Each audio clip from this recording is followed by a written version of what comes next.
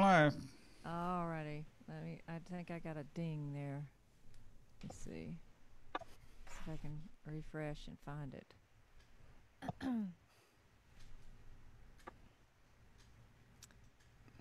Phone's doing something. Okay, let's see.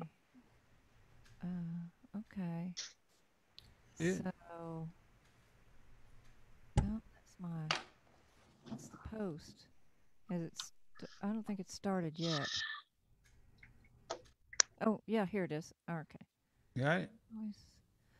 Do we need to take notes? Well, we're gonna have a full video of the whole thing if you wanna. Oh, okay. You wanna go back and watch it. You'd be one of 3 people probably that watches the whole thing. All right, I see all of our faces now on Facebook. I've got to turn the volume off of it. It'll be real confusing here. Let's see, come on. Okay, there we go. There's like a 20-second delay. Yeah, it's kind of funny. So you have to turn off if you go over to Facebook, you have to turn the sound off because it'll mess you up. Seriously. All right. Michael's not starting his video yet. He must have walked off. So I've just seen that Willie Nelson is going to air on at 3:30 on Saturday, one of the classic Willie Nelson picnics. So that should be interesting. I don't know which one or anything. I just saw it in the email. So that'll be fun. Here's Sam. Joining us. Okay, so let me get back over here, and then I'll be right back. I posted this on Facebook today and invited everybody and their brother. And then I sent out emails. I tell you what, you did a good job. We're getting a lot of people. And I have somehow screwed up, and I've lost too many buttons. So I'm back. You're making a lot of noise. Somebody is. I'm done with it. So if you're not talking, mute your audio. Yep.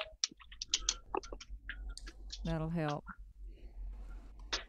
I only see 1, 2, 3, 4, 5, 6, 7, 8, 9, 10 people. Is that right? Then there look like 3 more that are coming up. Let's see. Well, there's 1, 2. I see 10 pictures and 3 that are just names, and that's Angela, Deborah, and Sam. There's 13 listed there. Some of them are just dark pictures. Yeah, they haven't shown up yet. I must have the box checked that if you don't show your name, your picture don't come up. I've seen that before. Oh no. Well, everyone's asked to start their video. Some people just don't.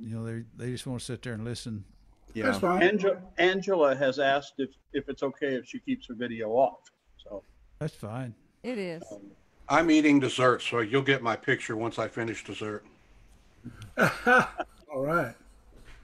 Well, now let's see. I'm eating chips. You're going to see it. Here it is. There's a share button. All right, I'm going to invite a bunch of people now again through our watch party, and so you may get an invitation to the watch party too. If you want to go there and share from your page, get on the watch party and share to your friends. I can only share to my friends, so if everybody wants to share to somebody else, then that would be great. And that way Brad will have a lot of people to hear his good things he's saying. Yeah, can't wait. How you doing, Michael? I'm doing good. You gonna MC this thing tonight? Yeah, that's what I'm supposed to do. Yeah, you're the boss. No problem. So Barbie, how do we get on Facebook and Zoom at the same time? Well, you'll have to go to a separate. You can't from your phone. Okay. You'll have to go to. That's what I thought. But I'm on my computer, so I just went to a separate window in Safari. Sure. Gotcha.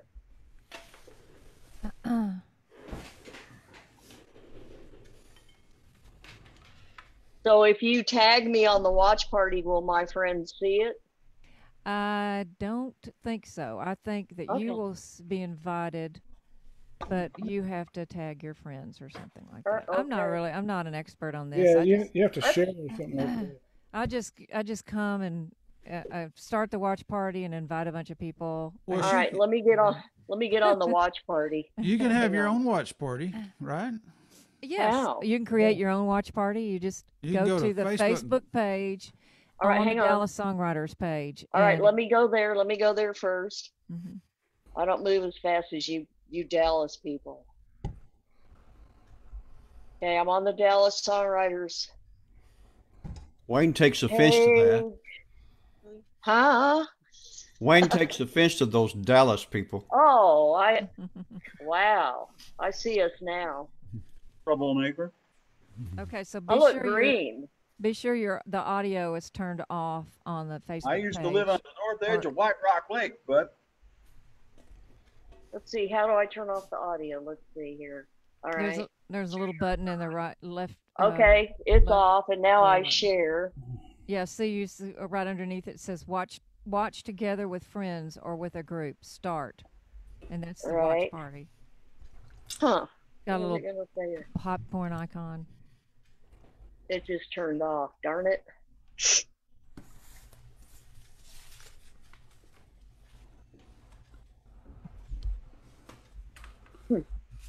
There's Alan. Yep. Can you hear me? Yeah.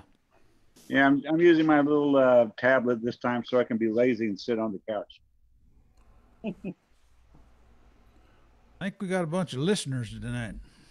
And Or that's watchers. Yeah. They're welcome to on Well, Zoom there. or on Facebook. Either one. It doesn't matter. Yeah, I was watching on Facebook for a minute or two. If I get really lazy, and just go over to Facebook. Well, we'll kind of wait till 7 o'clock before we kick things off. Give everybody plenty of time to get on. Anybody know Okay. anything exciting? We need to wait till Brad signs on, Yeah. and I hope that's not a problem. I got an email earlier that he's in town and he'll join us shortly before 7 and asked that we send a new link. Oh, well, am I supposed to send that? I think Harry just did. I sent him one. Okay, all right. I think I told Bobby I would, and I forgot. Several times, but y'all too busy with this. Yeah. Anyway, I sent the email. Harry did send him a fresh link, so I Okay. Let me do this. Yeah, the most exciting news I heard of was Don Wall's trip. That was pretty darn exciting. Yeah, we all live vicariously. Yeah, through live Don Wall's vicariously trip. through Don Wall. And Michael's pool in the backyard. Yeah. Y'all didn't like my trip to Lubbock? Well, you didn't tell us much about it. Tell us about it. There wasn't much to talk about. Well, There you go. then we don't know what to like. Saw a bunch of windmills. That's pretty neat. Yeah. Ronnie's the only person. Oh, they have a ton of them out there, don't they? Yeah, they think those windmills generating electricity or something. When I was a little kid, nearly every windmill had an electric generator on it. Did y'all know that? They had a little batteries that the windmill would charge. They could rig them up and have a little. I don't know if maybe they ran their milk separators or something with it. I don't know what they did, but they had them. Well, Let's charge I the can't get the batteries for the share radio thing so they can working. watch the Grand Ole Opry. Maybe that's what it was. Well, the only exciting thing here is I have most of the tornado mess cleaned up now. My next adventure is I'm getting 2 roofs replaced. Wow. But I think we should just call that roofies because it's like they're all drunk out there and I can't get anybody over here. My insurance company is like, we're waiting. And I'm going, okay. I'm getting a new roof right now too. Is it taking forever? Actually, no, it's been pretty smooth so far, but we're just getting started. We just this week. Okay. And so, went through the inspection and all that stuff and got everything approved. Right now, the next thing is I've got to wait for the homeowners association has to approve the color of my shingle. Oh boy. Well, I'm getting the most generic color there is. Right.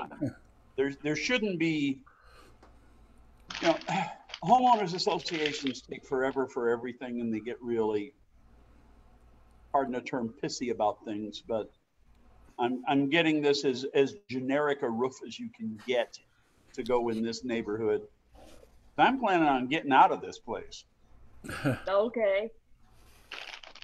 No, I retired last year. I want to go somewhere else. I don't need all this. It's just me. I don't need 3,000 square feet. Wow. I got you. I guess not. Where do you live? Benbrook. Benbrook. Southwest Fort Worth. I've been there many times. Many times. But you didn't even stop by. Yeah. I probably passed you on the street. It's possible. I'm easy to ignore. You moved a long way away from Lakewood. Mm-hmm. It's about. I went over to Dorinda's brother, who just passed a couple months ago, and I went over to his house. He and his whole family's there, and I checked on the odometer, and from where I am to, and that's right off like PV, right there at the north edge of White Rock Lake. Yeah, it's Buckner and Lake Highlands Drive or whatever. Yeah. Like 63 miles from my door to theirs. Yeah, it's a good ways. Wayne, you said somebody, Drinda, you said? Dorinda. Dorinda Duncan. Dorinda, okay. Remember Dorinda Duncan? I don't think Gigi knew her. I think I met her at one of y'all's events. You did. You did, Jerry Alice. She and Bobby spoke at one of our meetings a while back. So you probably met her. It's not her that passed away, is it? No. Brother, it was her brother. Oh, okay. And to briefly tell the story, Dorinda and I were in a relationship for about 5 years back in the 90s. And but she and Bobby are dear friends of mine. I saw them about a few months ago when they were here, and I've been to their place in North Carolina too. So okay. She seemed real nice. Oh, she is, and it's, even though we're not together, but we were always friends before. We're friends now. We're musical siblings, and they're kind of family to me. Oh yeah. You were working as an agent for a while, right? You had an agency. Is that right? Boy, that was a long. Yes, I was. Uh-huh. So Harry, I need to tell you that Alexis, I sent you the entry for Alexis Tapp. She's entering a song called "Lord, I Can See the Mountain" for tonight. Let you know that. I also sent another one a little while ago. You're on, Alexis. Oh, I didn't know that. Okay. I sent one to Harry that I had paid for last month, but okay, good. Yeah. All right, so I'm seeing. Let's see. Somebody's answering back here. Greetings from Germany. We're hearing from Bernard Grohl from Germany. Great. Bernard. Midnight over here, he says. So I hope they'll let me travel to Texas this October. Have fun tonight, Bernard. I wish we could get him on here to. Oh, I thought you meant he was getting on tonight. No, I don't think so. He's not. Maybe he's going to watch on Facebook or something. But we need to get him on to our open mic. Yeah, on Saturday. The midnight open mic we're going to do, or whatever. But Saturday open mic would be great if we could have a little open mic afterwards or something. I'm going to forward this on to you, Harry, so you'll have his info. Okay. So, Germany. We like old Bernard. I don't. Broadway is canceled until 2021. And I heard yesterday that the Austin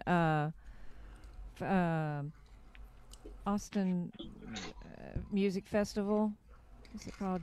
Austin City Limits Music Festival is canceled in September. They're not going to have it. So already things are being canceled in September. All my stuff got canceled for the rest of the year. Mm-hmm.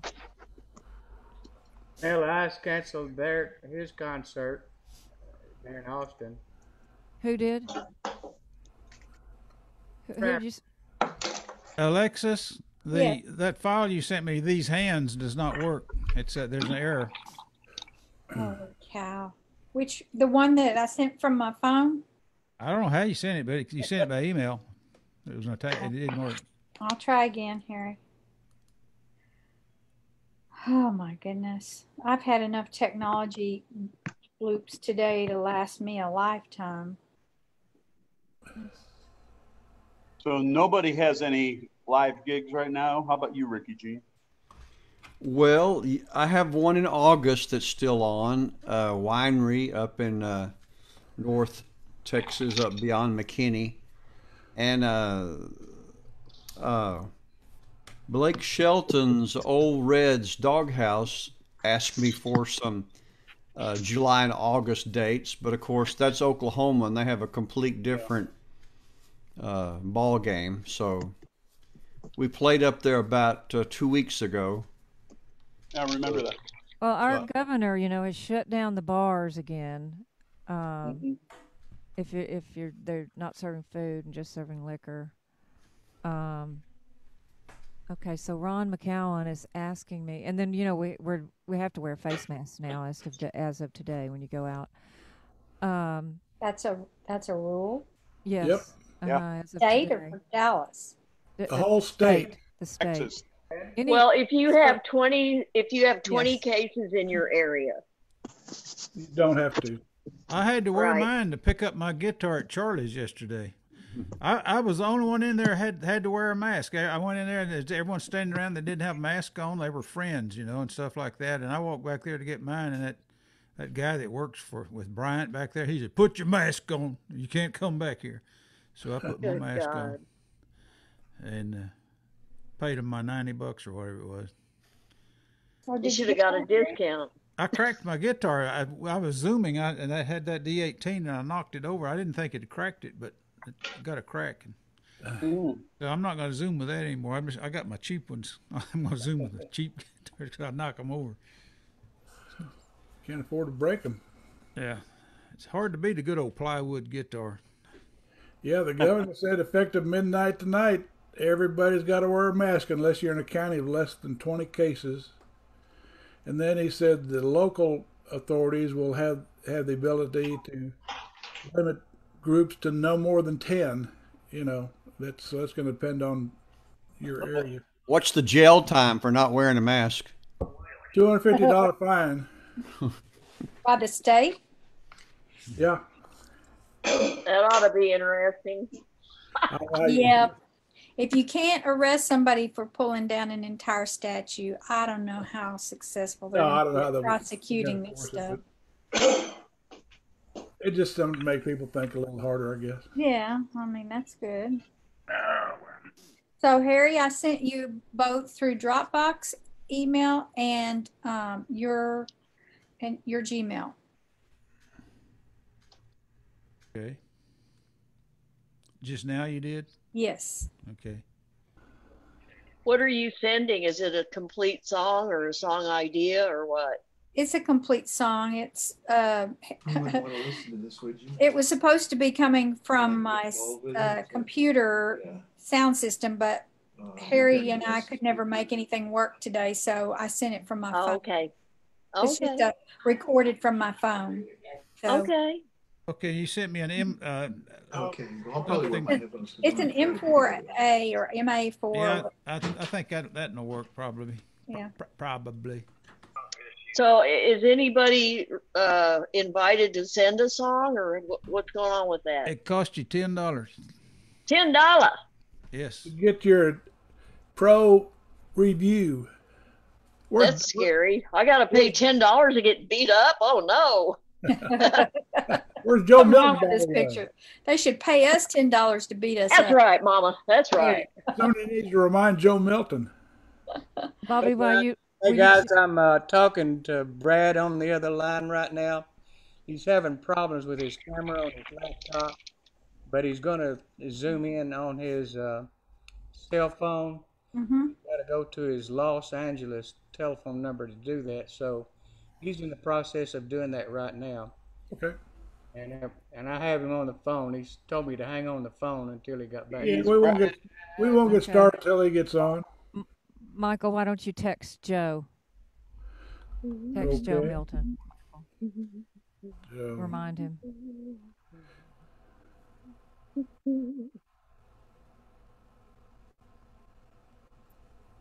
So he's going to give a little bit of coaching this evening. Is that part? I think that's what I saw. He's supposed to be an expert. Well, we got to have experts, darn it. We need some. It's so crazy in the music business right now. I mean, I was paying about half of my bills through the music business up until the Ides of March. That was my last gig. I was like, is that significant or just a coincidence? You know? Like I was saying, right now I am between cancellations because I had a whole bunch of gigs in Colorado for mid-June that got canceled, and I got a whole bunch of gigs for mid-July that got canceled in Michigan and Carolina and Virginia. Oh my gosh. So yeah. So this is nationwide. It's not just around here. Oh no, it is nationwide. And oh man. The funny thing is one of my gigs in Virginia is still on, but it's virtual.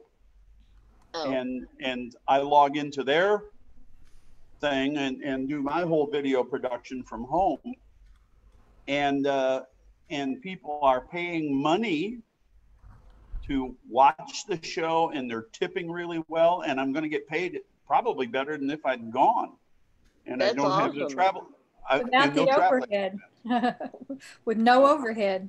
Hey, should we admit some guy named Brad wants to be admitted? That's our speaker. Better let him in. Oh, and I don't know if you know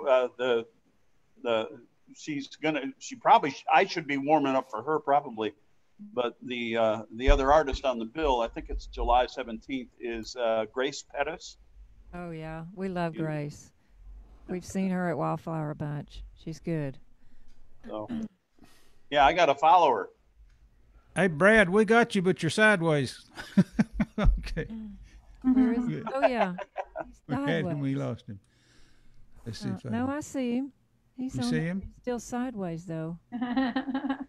Still working on the audio. Brad's iPhone. It makes me want to tilt my head. He's got it sideways, yeah. There we go. There he is. All right. Ta-da. Ta-da. We're gonna spotlight Brad. Okay, Brad, you're right in the middle of the screen now. Oh, okay. There we go. Okay. He's fantastic. On Facebook. Should be good. Can you guys? Yeah. Yeah, you're looking and saying. I don't see any of you guys. No, normally I'll see the Hollywood squares, but I don't see it this time. No big deal. No big deal. We do Zoom a lot, but the laptop lost its camera today, of all things. So. Oh well. So Michael, why don't you introduce our speaker? Yeah, well, I wanted to get started with just a little news update. Some folks that, some changes that have been happening.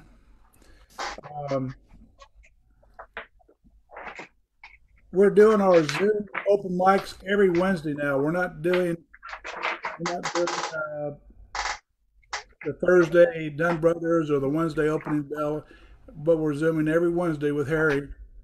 All right. From 7 to 9, open mic. And of course, we have the spotlight on Saturday from 12 to 2. So be aware of that and try to get on Wednesdays.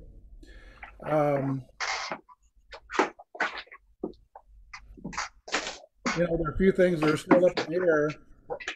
next month's meeting, which is supposed to be the pool party and summer party at Joe Milton's. I guess it's still kind of up in the air as to whether we're going to have that or how many people we're going to get to attend. But keep it on your calendar for now. We have it set for August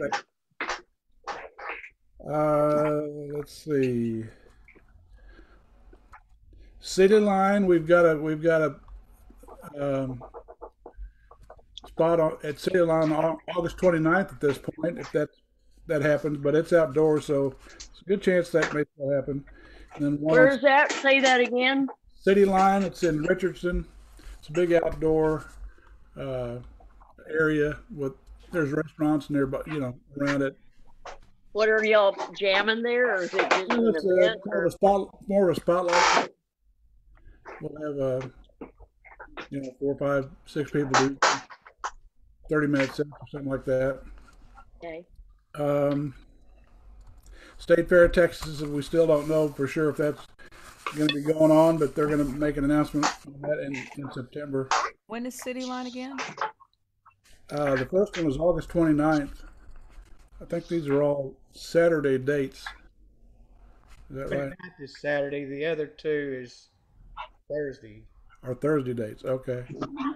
And we're still making plans to have the Hall of Fame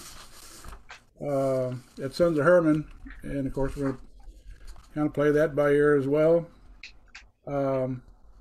We are not going to have a booth at the guitar show this year, which is at the end of July, first part of August.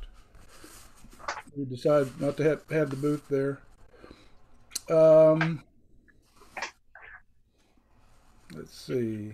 So Harry, you might mute everybody except for Michael right now, so we can. Anyway, that's kind of the immediate things that are coming up. Have I left out anything? Anything else? We still think we're going to do the Deep Ellum thing.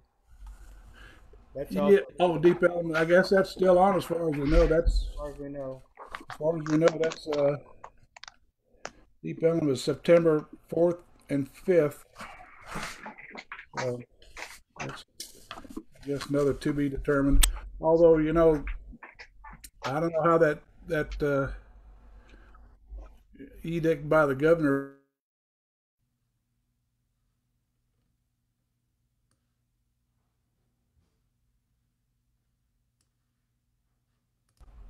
If you're going to have more than 10. I can't hear Michael. You can't hear me? Now I can, thanks. Okay. I mean, it sounds like the governor says that if the local authorities want to limit gatherings to no more than 10 people, they can do that.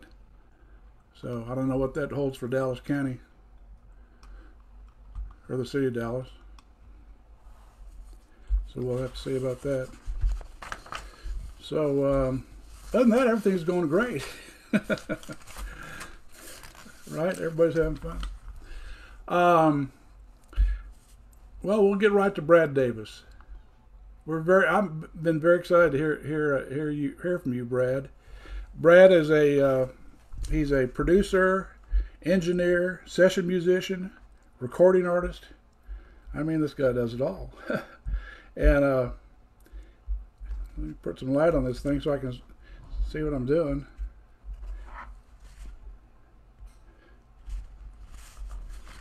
Whoop. See if I can read this in the dim light. Dang. Why won't that do anything? He's an aspiring guitar player, too. Yeah, he's an aspiring guitar player. No, he has just recently, at least last summer, his August 2019 tour, he opened for Billy Bob Thornton. Everybody knows who Billy Bob Thornton is, in the Boxmasters, his group. Spent 5 years with Warner Brothers as recording artist, with the Forrester Sisters, 11 years with Marty Stewart, 2 years with Sugar Hill, recording artist Sweethearts of the Rodeo, 6 years with Columbia artist Earl Scruggs. Everybody knows Earl Scruggs. 2 years with recording artist Sam Bush of Sugar Hill. And he's a full-time member and partner for the Vanguard recording record company, I guess, the Boxmasters. Plus, he's played for Willie Nelson. And plus, he also produces our own Ricky Jean Wright. So, the guy's a busy man. So I'm glad we have him here tonight. And without further ado, I'd like to introduce Brad Davis. I appreciate that. Some of those titles kind of hurt as you said them. A lot. I'm just kidding. A lot of memories. Good. A lot of good ones, and some of them were painful, but they were good. I learned a lot all through those years. Of course, I'm only seeing you. I don't see the rest of the guys like I would normally do. I'm looking for Brad right now, so I can turn him on. Here we go. Yeah, I want to see Brad. And I'm not sure. Normally, when we do Zoom, we've got the whole Hollywood squares, but we got about 20 people here. I know we're limping tonight here at the studio. My laptop, its tongue was hanging out, I think, last week. So, hey, Brad, we're streaming to Facebook, so we have a lot of people watching us on Facebook, and then we have around 20 people on Zoom. Gotcha. Well, it's great to be here, and really appreciate you guys asking me to be part of this. I think it kind of got started when Bobby and I had some conversation about the industry. Now things have recently changed. For all of us independent artists, things are more positive than they've ever been. So it's a really neat thing to kind of dive in the trenches. I'm still full-time. We're 7 days a week here at the studio, producing mainly out of Nashville and LA. We do take some local clients because we have 2 different studios here. So we do it every day. I do try to take Saturdays and Sundays off if I can. I try to. But the studio I'm in right now is a copy of Slash built a studio in Los Angeles, and Billy Bob Thornton bought that studio. And I engineered there as one of the band guys for about 3 or 4 years, and staying at Billy's house because I didn't want to move to LA, couldn't afford to. And I replicated that studio here. So that's where I'm at right now, where I work every day. And I've got a great place to work, 5 miles from the house and no traffic. So, but pretty much inside the trenches of the industry daily. I'm an artist as well. So I also produce artists, and I work closely with PLA Media in Nashville. Pam Lewis, I don't know if you guys are familiar with her. She discovered Garth Brooks, and really talented lady, has a lot of irons in the fire. But they develop new artists as well. And anyway, I think the thing to kick off with is, I mean, are there any questions? I've got some things I want to talk about that might be helpful to you guys right now in this present state of the industry. But I want to stop and just say, are there, anything that I'm not going to address right off the bat and miss if I don't stop for a second and just ask that question from anybody that's on our Zoom meeting. Sure. Is there anything in particular that you want to try to address today? And I've got, like I said, I've got a lot of stuff to talk about today, but I just want to throw that out there at the gallery. Good. We'll come up with some questions. Yeah, if there's not any, I'll move into kind of how I'm testing out some artists and how they are being so successful right now with no label and no financial backing. And I'm testing the same thing out on myself with regards to Louisiana Hayride record label that I'm signed to. It gives me a chance to kind of know what's going on in the industry and what's happening, what's changing. You guys obviously know that royalties have completely dropped to almost nothing, mechanicals and regular royalties. Years ago, I was a staff writer in Nashville. I hold my own publishing now, and then I do co-write with different writers, but I'm not full-time with a company right now because I'm able to hang on to it. But years ago, when you got a song into a publisher and you wanted to get a writing deal with a publisher, they would say, we want 30% of your royalties and 10% of your mechanicals. Never would talk about the master ownership. That's all changed now. The master ownership is key, and that's where all financial revenue is made. And that's the reason maybe some of you have seen some of the singles that we released through Louisiana Hayride record label. They've been covers. They've been popular hits that have into the millions and millions and millions of fans that follow those songs. And the reason I pick those out is what we're trying to do is we're trying to develop a concept, a protocol of taking what's available for us out there, which is Spotify, Twitter, Instagram, LinkedIn, Deezer, the list goes on of the social media things we have, Vimeo, YouTube, many others. But taking those avenues and that protocol strictly by bypassing radio, which radio now, according to Sony and according to the industry, radio now is Spotify. And I know it's disturbing. I love vinyl. I love tape. I used to cut tape at Kitty Wells Studio when I first got to Nashville. So I love old technology. But Spotify is our radio now. That's our radio, and that's what we need to focus on. The main thing about focusing on these outlets is are we prepared to be there? Are we capable in a very simple setting, maybe a closet or a room in our house with a small software and a small interface? Nothing big, nothing fancy like all the stuff we have here at the studio. Very small 2-channel or 1-channel interface. Are we prepared to create a broadcast quality black and white demo? And I'm going to explain a little bit about that. If we're not prepared to produce that, then we don't want to go these avenues through Spotify, and we don't want to release anything to Instagram because we don't want it to hurt our reputation, which is very important. I released a record years ago on Louisiana Hayride. Actually, it was on Mansion Entertainment out of Nashville. And it was a tribute to George Jones, the guy that runs the label. His dad wrote for George Jones and asked me to do a tribute album. And Sony heard those mixes, Dwayne Brown with Sony, and basically gave us the pat on the back or the accreditation that I love what you guys do. It's great. Keep doing what you're doing, whatever you're doing. You know, you're doing it. Broadcast quality, love it. So if anybody out there is listening can say, yes, I think I can produce a broadcast quality final product. What is that? That's taking your song, whether it be guitar vocal, piano vocal, or maybe bass guitar vocal, or maybe piano, bass, and guitar and vocal. You see, I'm just adding the configuration slightly bigger, or drums, rhythm guitar, electric guitar, bass and vocal, just different configurations of black and white demos. And black and white demos are not fully elaborately produced demos.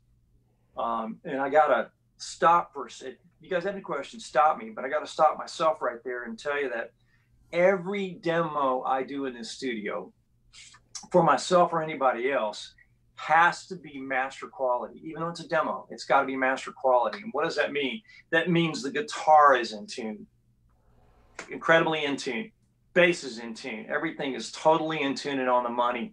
But we're not going to we're not going to quantize anything. We're going to get a drum machine that has a good feel, but it floats on the click. So the click would be right at the middle, and that would be quantized. The drum machines we use here, Premier Drummer, they float around that click. And the reason they do is because they're real players recorded on this drum machine.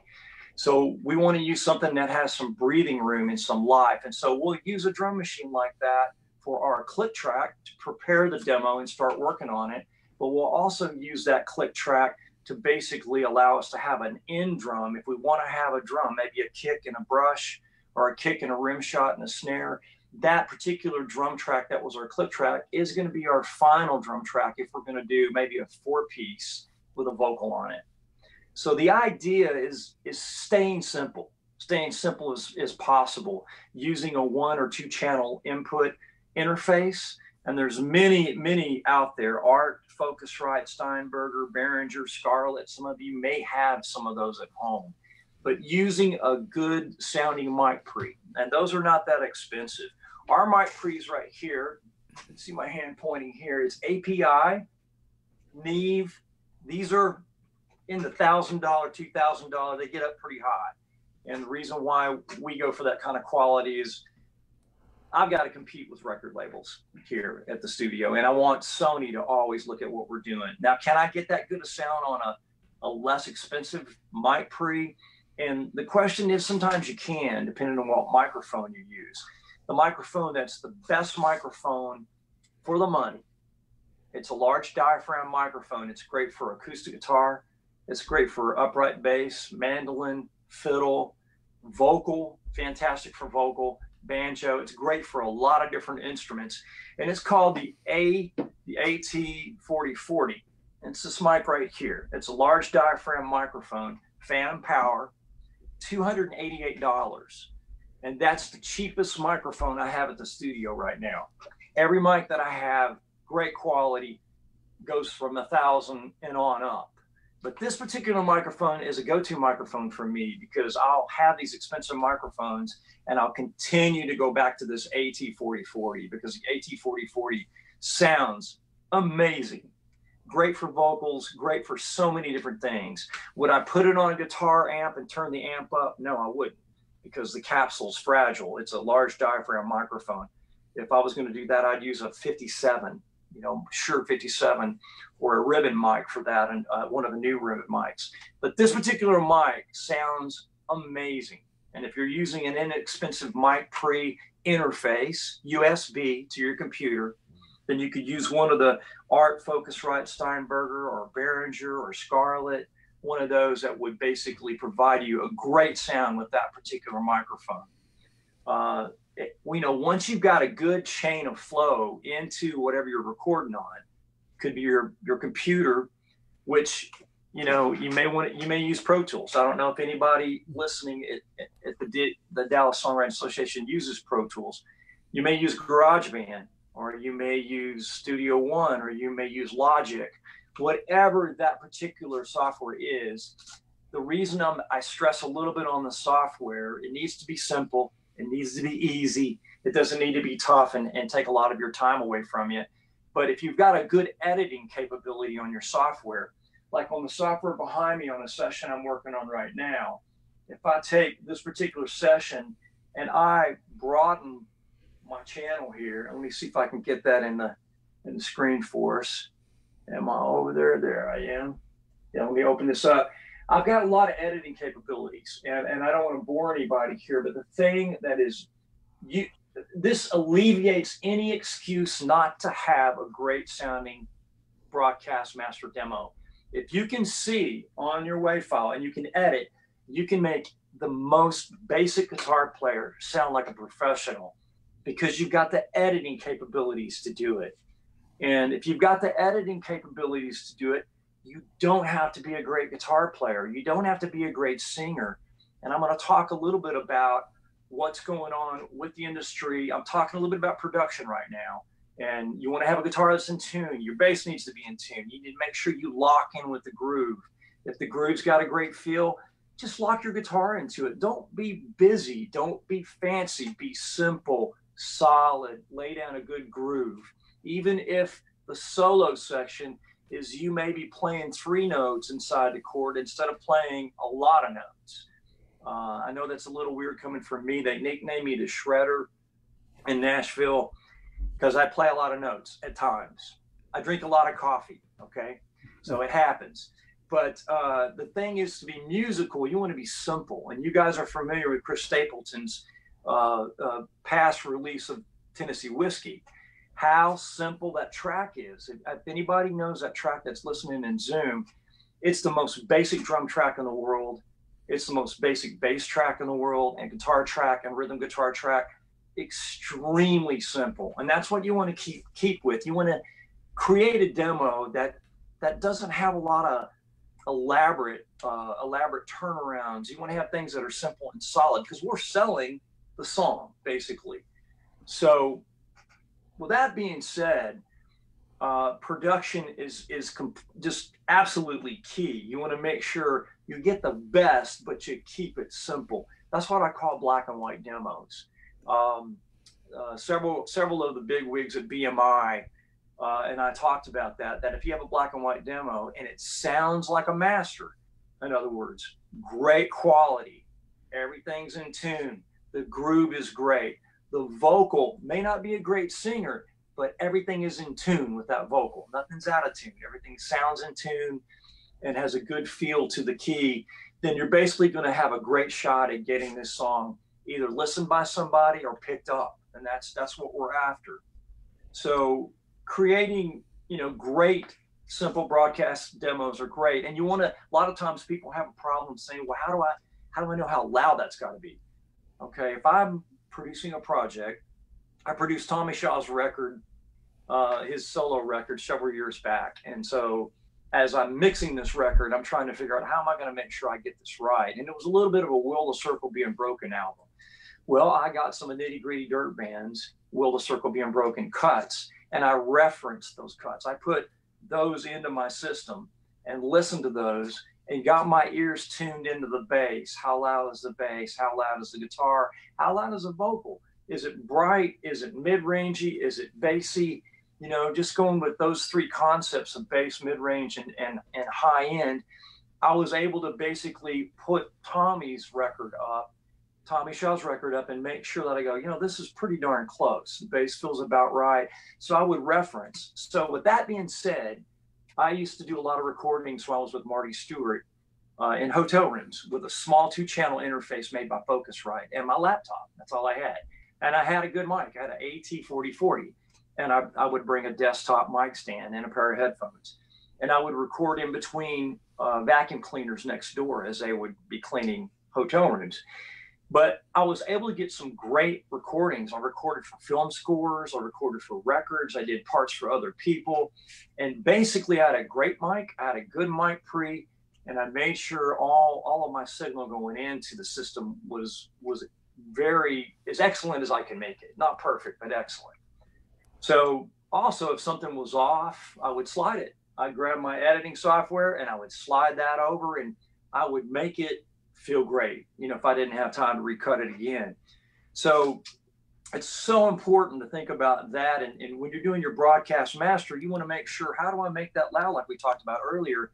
You got to reference. Even if I got headphones on and I'm in a hotel room in Billings, Montana, and I reference at a low level. If you reference with headphones on, you need to be half a unity gain. Unity gain is straight up on the console at what they call 0, which is not 0 here, but it's here, 0 unity gain. Many of y'all probably know that, just in case you don't. And unity gain, you would go about half. So you would come down about half the level of nominal level in headphones, because what happens in headphones is you're encased in a headphone and you're covered. So the low end is accentuated, which is really dangerous when you're trying to reference records. So you have to really turn it down when you're wearing headphones. And you listen to the reference and you listen to it again and again and again and again, and you pick something that basically fits what you're all about as an artist. In other words, as Brad Davis, I would pick a Tommy Emmanuel recording. I would pick a bluegrass recording by Tony Rice. I would pick recordings that basically were part of my DNA. And I would go, I like the way that sounds. I like the way that sounds. Maybe 4 or 5 different artists. Eric Clapton, especially on the electric, because I do a lot of electric too as well. So I would pick things that would fit in with my DNA, and I would reference those. And if it was an electric one, I'd use the electric version, or if I was referencing acoustic, I'd use the acoustic, and I would just make sure my levels were the same with those. And one thing to consider is what you're referencing on is a mastered copy. Inside Pro Tools, inside my software, I'm not mastered. I'm unmastered. I'm doing a final mix, but I want to try to get it within, if the reference is here mastered, I want to try to get it pretty close, but I don't want to get here, because once I master mine will be here and it'll look like a 2x4. It won't have a lot of life to it. I don't like to compress things really hard. A lot of the engineers that I've had an opportunity to learn from wanted things to breathe a little. You don't want to just crush it and compress the heck out of it. So anyway, getting that broadcast master is essential. A lot of times, if you guys are Mac users, I know Windows also has iTunes, Windows Media Player. You can throw 5 of your favorite artists in there, throw your song in there, and listen to see how does it match up. Is it as loud as the original? Is it less intense? And you got to consider that once you realize your mix is good, you're going to master that particular audio to get it to that broadcast master level. And so I'm going to stop for a second, and you guys can just jump in if you've got a question. To get it to that broadcast master level, a lot of times people use mastering softwares. We do here at the studio. We use Ozone 7 and 8, and it's a fantastic software, and you may not have it. A lot of y'all may not have that. How do we do that without a great software like that? Well, inside your channel, inside this particular session I've got a master output. So every software that's out there, GarageBand, Studio One, Logic, Pro Tools, Nuendo, Audacity, the list goes on. They have a master out. And that master out will have a left and a right. And that left and a right can be treated as a master output. I had a guy that built Sound Emporium in Nashville, Dave Cinco, show me how to do that. And what you have to do, think about it this way, you need a compressor. And the compressor needs to not move a lot. In other words, the compressor, if you got a needle on a compressor old school, and that guitar is hitting it and really squishing it, bringing it way over, you want to make sure that that particular compressor is not squishing the audio. And normally on a stereo mix, you're going to go 2.1 on your threshold. And if you'll do a 2.1 on your threshold, it'll basically give you a great setup for doing a master with a compressor.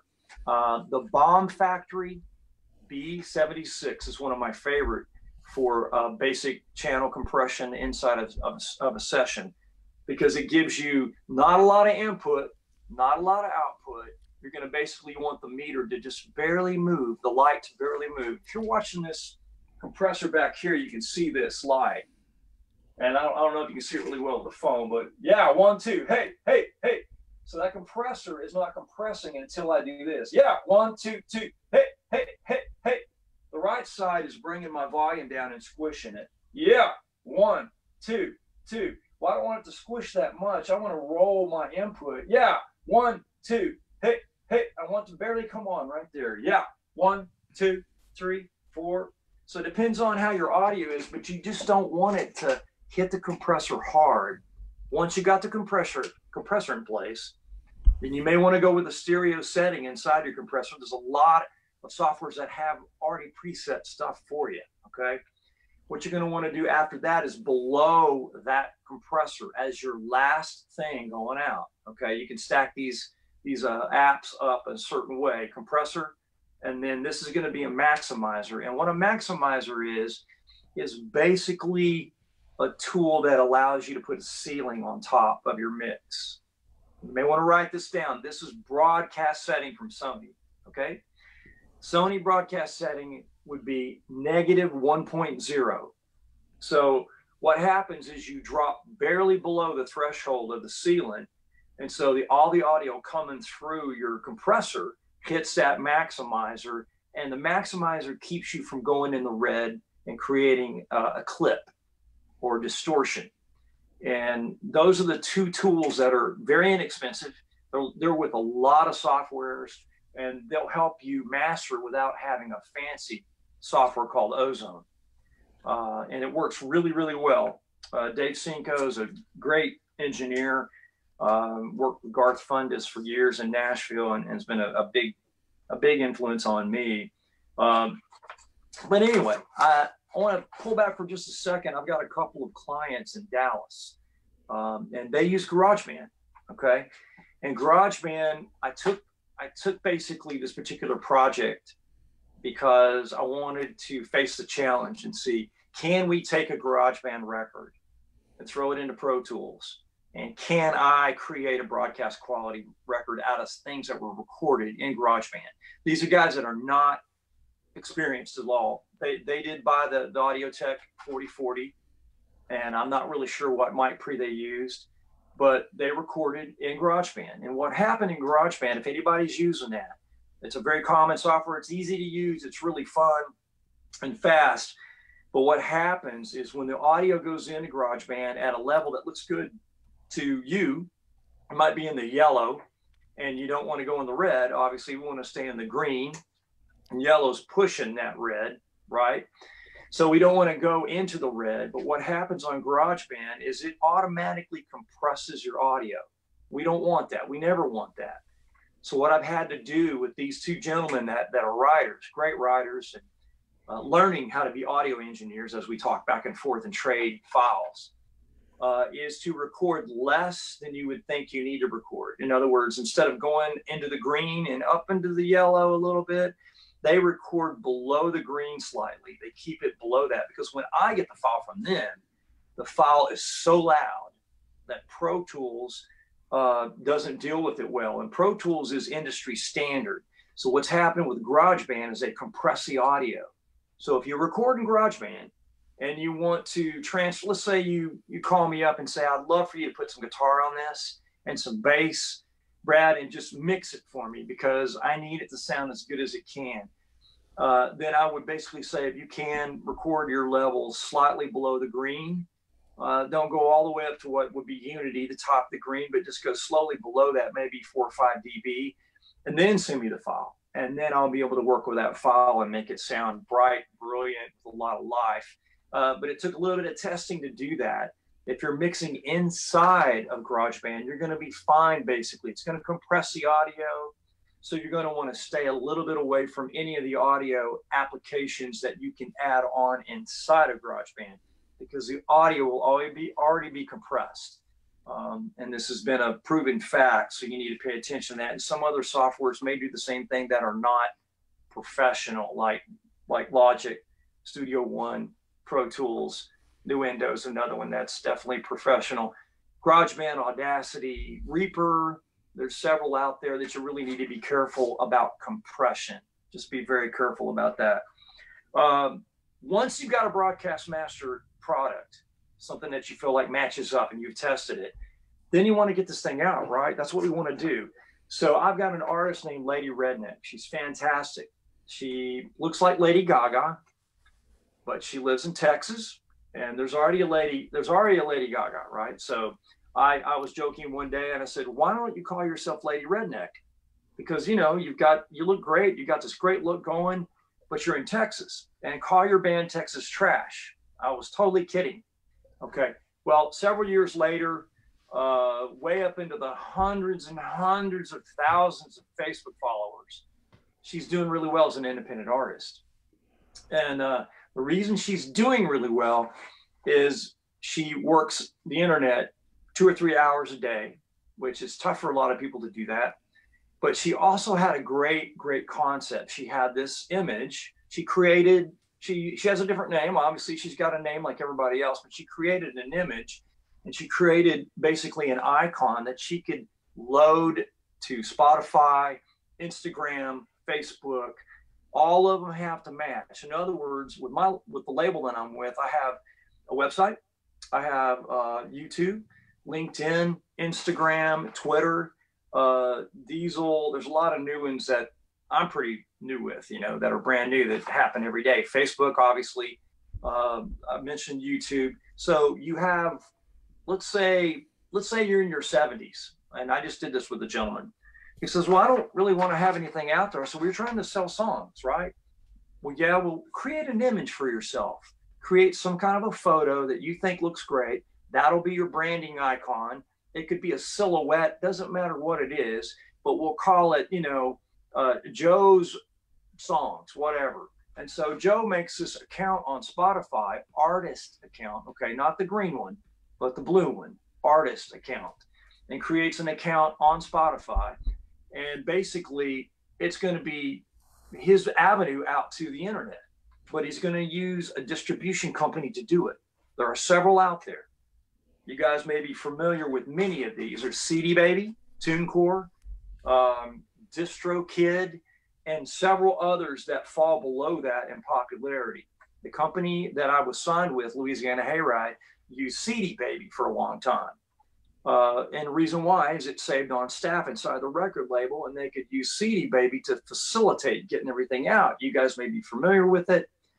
great program and a great software platform to use, but DistroKid is the one that we switched to. And the reason we switched to DistroKid is about 1,000 times more simple to operate and to upload.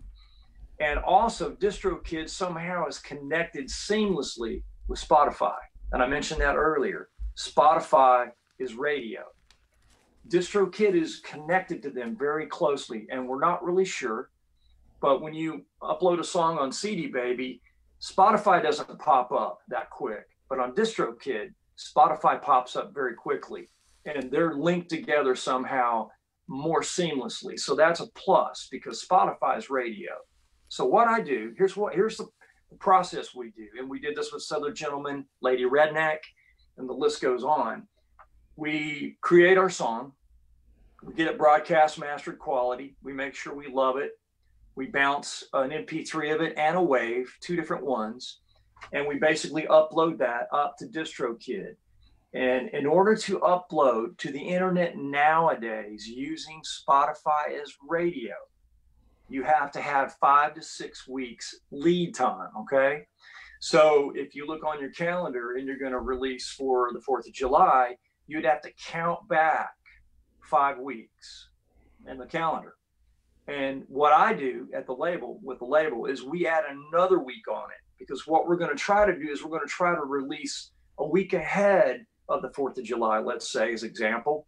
If 4th of July is on the 4th, we're going to release the same day, the week ahead of time. Because if you release on the 4th is over. It's already done.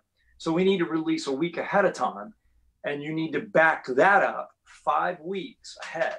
So 5 weeks to 6 weeks on every release needs to happen. And the reason why is when you release on DistroKid with your broadcast mastered final product, you've got to give all the online aggregators a chance to get your song to as many playlists as possible, because that's radio.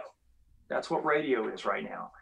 And playlist is available for everybody who has a cell phone and an iPad and a computer. So everybody that has those 3 tools can access radio playlist, Spotify playlist, same thing. I'm just turning the 2 phrases in and out. And basically you announce to DistroKid, I'm going to release for 4th of July, and you announce it 6 weeks ahead of time. And what happens when you announce it, DistroKid throws you an email. Some of y'all may use it. It tells you, let's go make this known on Twitter, Facebook, Instagram, LinkedIn, Pinterest. Let's make it known. And so you basically put that out that, hey, my single is going to be coming out a week ahead of 4th of July, and it's a song, blah, blah, blah, whatever the song is. And that song is basically going to be your single. So as soon as you release on DistroKid, and DistroKid ties in your PayPal and your bank account, and you want that on there, because what's going to happen is you want to receive download money from the downloads of that song. Royalties are not worth that much now. Mechanicals are not worth that much, but the download revenue from master ownership is important. In other words, if one of you guys at Dallas Songwriting Association came to my studio and you recorded a cover, let's say you recorded Lee Greenwood's Only in God Bless America or God Bless the USA. You record it here. I've got evidence, you have evidence that you paid and recorded that song at this studio. You own that master. Now, Lee Greenwood's estate and family will get royalties, and DistroKid will make sure they do that. They'll make sure that the royalties go to the family and that the mechanicals go to the family and him. And basically, you own the master. Even though it's his song, you own the master because you paid for it. So you take that cover song and you release it to DistroKid for the 4th of July, 6 weeks ahead of time, to release the week prior to the date that the event is happening. I hope that all makes sense. It's a little... Wayne has a question. Do you have a question, Wayne? Yeah. Hi, Brad. Wayne Willingham. Hey, man, what's up? Yeah. Well, all the usual. I'm hanging around here. Anyway, it sounds like DistroKid does something to, on covers then, where you don't have to deal with the Harry Fox agency anymore. Bingo. They take care of that for you. For $12, they take care of making sure the royalties get there, and they take care of that. Yeah, TuneCore didn't do that for me when I did one cover, so, and I had to handle it myself. It wasn't a big deal, but that's one less detail. Yeah, DistroKid does it all. They're great, and the neat thing about it is you can split up team members in DistroKid. If you and I co-wrote a song, I can put your information in my DistroKid, and every time that song that you and I wrote, that we own the master on and we split, it's going to split that money up and deposit it in your account while you're snoozing at 3 o'clock in the morning. You got to love it. You can't argue with that. That's fantastic. But they deal with the Harry Fox agency for you on your behalf. You don't have to deal with it. So it's great. Awesome. It sounds like DistroKid has taken, I went with TuneCore when I started doing these things, and I've been satisfied with what they do, but I don't owe them any allegiance either. So, so thank you for that. I know TuneCore really well, the guys with TuneCore, and all my film, part of my film catalog, I use TuneCore for, okay, because they're tied into industry in a back sort of way with song pluggers and song manage editors for films, and that's great. But TuneCore has a long process to get a song out. DistroKid, it's like that. It's that fast. I mean, they need 4 days, but they ask for 4 days, at least 4 days or 5 days. I mean, if you really want it out quick, they're going to say, gosh, give us a week, because if we don't, we're not going to be able to do the right kind of job for you. But they're fantastic. And Philip, a good friend of mine, owns DistroKid and was trying to get me to come over to DistroKid. And so I talked to the label and we ended up doing that, and love it. Love DistroKid. It's fantastic. I would suggest everybody go to it. I own nothing of DistroKid. I have no stock or nothing. I just love it. So tell us about this. One more question while I got you. And that is that I know that I think it was last year or so, you were basically, instead of releasing an album, you were basically releasing singles in like succession, as I recall. Yeah, only are singles. You going to talk about that later? Yeah, oh, absolutely, absolutely. And that's what's basically made Lady Redneck so successful. And I want to talk a little bit about that. I know someone had another question. I definitely will. I'll hit that. Absolutely. Okay. Thanks, buddy. Yeah. So if you've got a broadcast quality master, like I've got a Christmas song it's a pretty good Christmas song. Everybody's heard it, Christmas Toy. I mean, it's anyway. So I own the master. I own the song. So if I sign up with DistroKid, then I submit that song to them, I guess sometime during the Christmas season, right?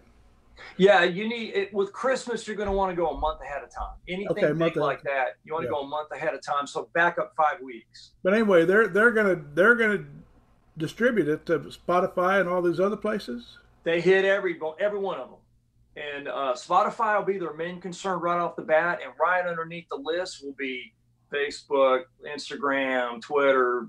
They have them all. They're connected to all of them. And if it starts getting airplay on Spotify or whatever these places are, I guess you get royalty payments if you get 1 million hits or something, or 10 million. Right, and we need to talk about this as in master ownership download revenue. Royalties are royalties, and technically it's a royalty. It is, but if we think about it in the fact that we own the master, and we're going to make money on that. And you're talking about a Christmas song, which is a great deal. Holiday stuff is fantastic. You guys are familiar with Grandma Got Ran Over by a Reindeer. Right. Okay. That song has made him trillions of dollars over the years. Now, royalties have fallen in the hole, but that song is still downloaded endlessly on Spotify list right now. Anything that's Christmas you want, that's a fantastic way to make a yearly turnover revenue that comes back every year. And you want those people to play those songs. The problem with doing original, and I want to talk about this for a minute. Yeah. If you do an original, I write all the time, guys. I write daily and have always bucked the cover song thing, okay? Joel Katz is a friend of mine. He's one of the most powerful attorneys in the business. He signed Casey Musgraves, James Brown, Willie Nelson. The list goes on and on and on of the people he's worked with. And a story he told me really hit home and kind of made my brain to start think about changing some things that I did that would help to improve what I do. He said, Willie Nelson, when Willie Nelson was first getting signed as an artist, Willie Nelson came to his father's birthday party in New York. He said, why don't you come to my father's birthday party? He just signed Willie. They're just now working together. Joel's a new attorney. He just has done James Brown, so had a little credibility. They went to New York for a birthday party. Willie's playing his original material. And Joel's dad said, could you ask him to leave? His stuff is horrible. We hate it. It's awful. They didn't like his material at all. So Joel said, man, this is awful. I just signed this guy. Could you play some covers? So he played the songs that were on the Stardust record. And you guys are probably familiar with those.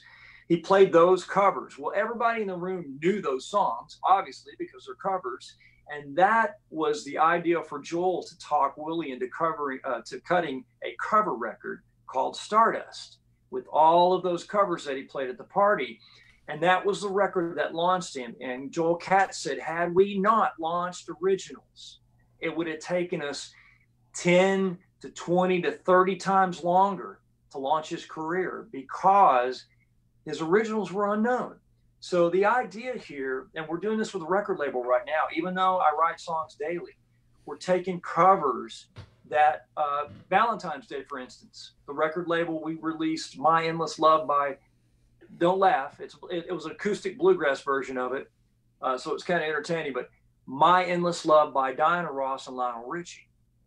The most played song for Valentine's Day ever in the history of music, the most played. So we thought, let's do a Brad Davis version of that. Can you do your own? Yeah, I think I might be able to. So I learned it, recut the song, and guess what? I own the master. I own the master to the most popular Valentine's song ever played in the history of music. Well, they'll get the royalties. DistroKid will make sure the royalties go to the right place, but I make the money on the master download because I own the master. That's better than my original song. And I got to tell you guys, the data showed it. My original material may have like 10 or 15 downloads. This instantly had 178 right off the bat with no work. So what I'm getting at is, as you think about the new industry that's going on, this is a year plan ahead, okay? January is right around the corner. In other words, to release for January, you've got to back up 6 weeks, right? So think about that. Obviously, you can catch Christmas coming up as well. But let's look at next year. This is the way the record label, the independent labels look at it right now. We've got January through December, and we're going to release 5 weeks, 5 weeks, and 5 weeks. And the reason we're going to do that is to give the aggregators a chance to get your song on a playlist. With your song's original, what's the chances of your song getting on a playlist, being original? No one's going to know you. No one's going to know your song. No one's going to even know to look for it unless it's got subject matter that ties into an anniversary or a famous dead person that there's a celebration every year about, or an event. Or Christmas. Well, Christmas is definitely an event, or Thanksgiving, or 4th of July, or you know what I'm saying. But if you release a cover song that's multi-million-dollar platinum popular, your work is going to be this much as opposed to this much for an original. So what you do, here's the idea, is we did this with Lady Redneck. You start a year ahead of time and you release a cover and a cover and a cover, and you campaign that entire year with covers that you like, that you cut your own version of, broadcast master. You release them, you own the masters. They're out there forever. And if they're well known, the aggregators will get them on a playlist way faster. Many more playlists because of their popularity. The next year that comes around, then you start releasing a cover and an original, a cover and an original, and you get the idea. So you start to infiltrate your originals in with those covers, and the next year after that, you do all originals. Yeah. And it's a really great, I know it's a long-term plan, but it works. Well, one issue that for me and maybe some others in Dallas Songwriters, of course, Dallas Songwriters includes a lot of people, including performers, but a lot of the people in Dallas Songwriters, like myself, are not performers. I mean, we perform out, but we're not like, you know, young, hip 20-year-olds trying to musical career. So, you know, a lot of our songs are original songs that we'd like to get out. So what avenues work best for that situation? Well, that's the reason I'm bringing this up. John Jorgensen's 63 now, still out there touring. You go like, you know, I'm not a 20-year-old anymore. He's still out there doing it. Yeah, we've heard of John Jorgensen. I mean, he's got a name, but right. Name. Right. He's got some backing, and me as well, not so much as John. I mean, I'm 57. I've been doing this a long time, and I'm still doing it. The neat thing about it that I love is I'm not going to name this guy's name because it wouldn't be fair, but he's 70 years old, and he writes material, original material. And so what he's done is he's created a songwriter icon profile. He said, you know, what am I going to call myself? I'm going to call myself the hot cigar, whatever, you know. And so the hot cigar is his icon, and he's got a silhouette of himself with a cowboy hat on. The guy's 70, remember that. So he puts that on Spotify, and what he does is he's created an icon to represent his songs as an original writer and any cover material that he decides to produce. Obviously, the cover material is only to garner more fans to listen to your original material. Right? That's all it's for. So he's got an icon. He's got it out on Spotify, and he releases his songs every 5 weeks, all through the year. He didn't want to do covers. He's doing originals, and it'll take him a lot longer to build that fan base. But nonetheless, he's in his 70s, and does he have to tour and play any gigs? No, he doesn't want to. He doesn't feel like he's adequate enough to do that. But he's recorded some very simple demos with just guitar vocal. And those are out, and he releases all through the year, every 5 weeks. And, you know, he'll pick a date in the month and make that the date that it'll release. Or what we do with my label that I'm on is we pick a holiday. We pick holidays throughout the year, and we tie a song to that holiday. Because if it's tied to a holiday, you have a better chance of getting your original heard, or even a cover song heard. Right. But that's the avenue that's neat about Spotify is you almost can hide behind your icon or what you want people to know you as a writer. You can hide behind that. You can go, you know, I'm 80 years old. I can't get out there. Don't worry about it. Create a cool icon, come up with a name, release your material. No one will have any idea you're 80 years old. They'll go like, I really like this guy's stuff. This is awesome. And they have no idea the guy's fishing. He's retired and he's on a boat in Florida.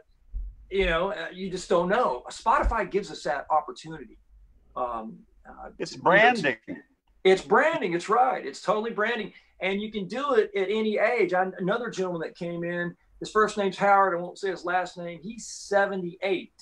Wrote a song about his family, wanted to get it out there. Brad, I just don't know how I'm going to do it. I'm 78 years old, you know, and just really talking about all the negatives about it.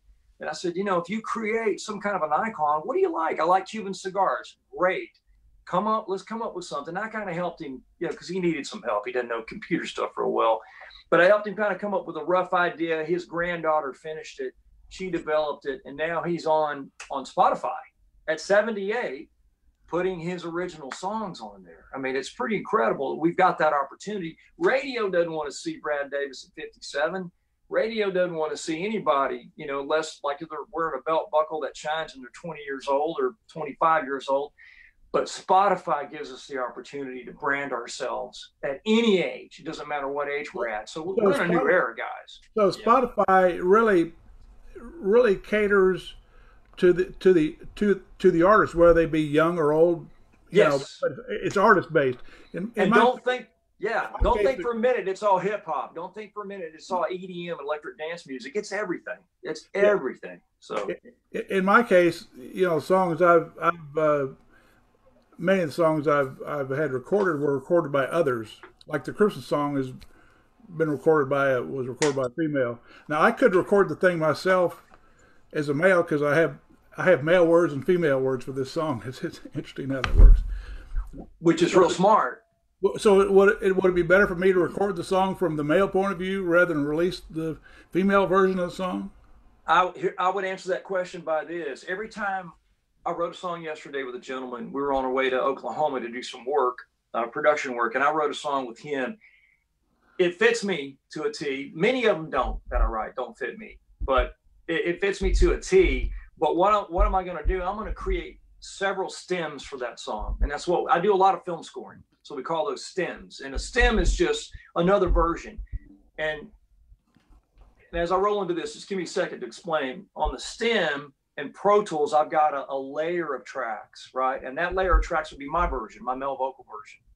Well, I can easily copy another layer inside that session, use the same tracks, and maybe I may have to retune something or recut something if I bring a lady in to sing it and tweak the vocals a little bit and do a female version, which gives me my second stem of that song.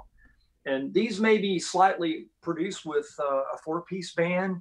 And then someone says, God, I love that song. I'd love to hear it piano and vocal. Use the same session.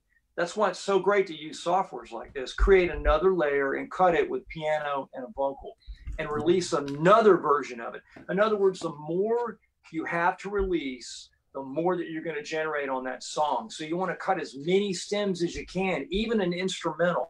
In other words, if you've got a song that's got an instrumental lyric on it, then you could take an instrument like a guitar or some other instrument and play that melody and release an instrumental version of it. Because film scores, and I'm going to get into that really quickly, film scores use instrumentals 9 out of 10 times more than they would a vocal. And television as well, because dialogue won't allow for verbiage and vocals to be on a track. They want an instrumental to be underneath that dialogue. Dialogue placement pays great, and it's something that you all should be aware about. If you're writing stuff, you should sign up to this particular. They're going to talk about these to sign up for. That'll help you find another avenue out of your song. I have a question. Yeah. I have a question. What's the download master revenue rate? It is 80.4. Wow. I'm kidding. Writer's royalties is 80.4. Revenue rate on master downloads is 0.4. You see the difference in the math there. It's quite a bit. So 4/100ths of a cent. It's 0.04, and writer royalties are 80.04. Okay. So you see, there's a big difference there. Wait, you said right? 0.04. Yeah. So that what's happening? I mean, the figure. I'm not sure exactly. I have to call my publisher and ask him exactly what the figure is. But that was the example that he gave me. Here's the difference. Writer royalties, that many zeros, 0.04, and download ownership is 0.04. So it's a huge difference in numbers and amount.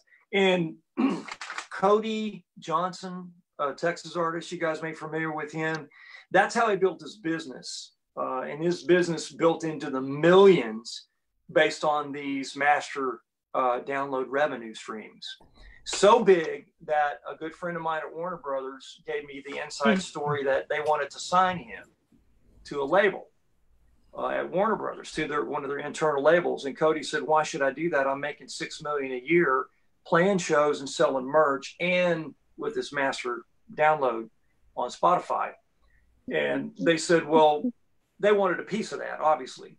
And so they offered him $10 million to sign.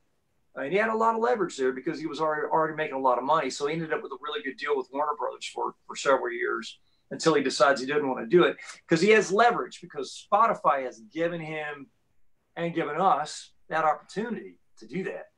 And it's, it's a fantastic thing. Yes, sir. Hey, Brad, this is Ricky Jean. Hey, buddy. Hey, I wanted to ask you about another little twist to the idea of doing covers, and then come back the next year with originals.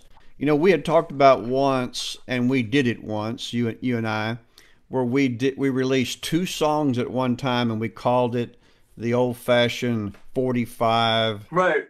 A side, B side. What about if you did a cover for the A side and the B side an original at the same time, kind of? I think that's a great idea. The only question that I don't know the answer to, and it's either one way or the other. I think it's a great idea, because the more you have out there, the more attention you get. So my only pause in that, because I just don't know, is that, are you creating confusion?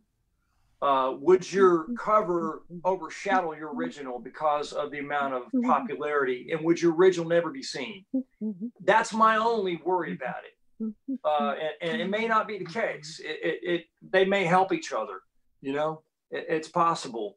But that would be my only worry, that the cover would overshadow, and then the original would just fall into the hole and no one would see it. Well, I ran into some people that are actually,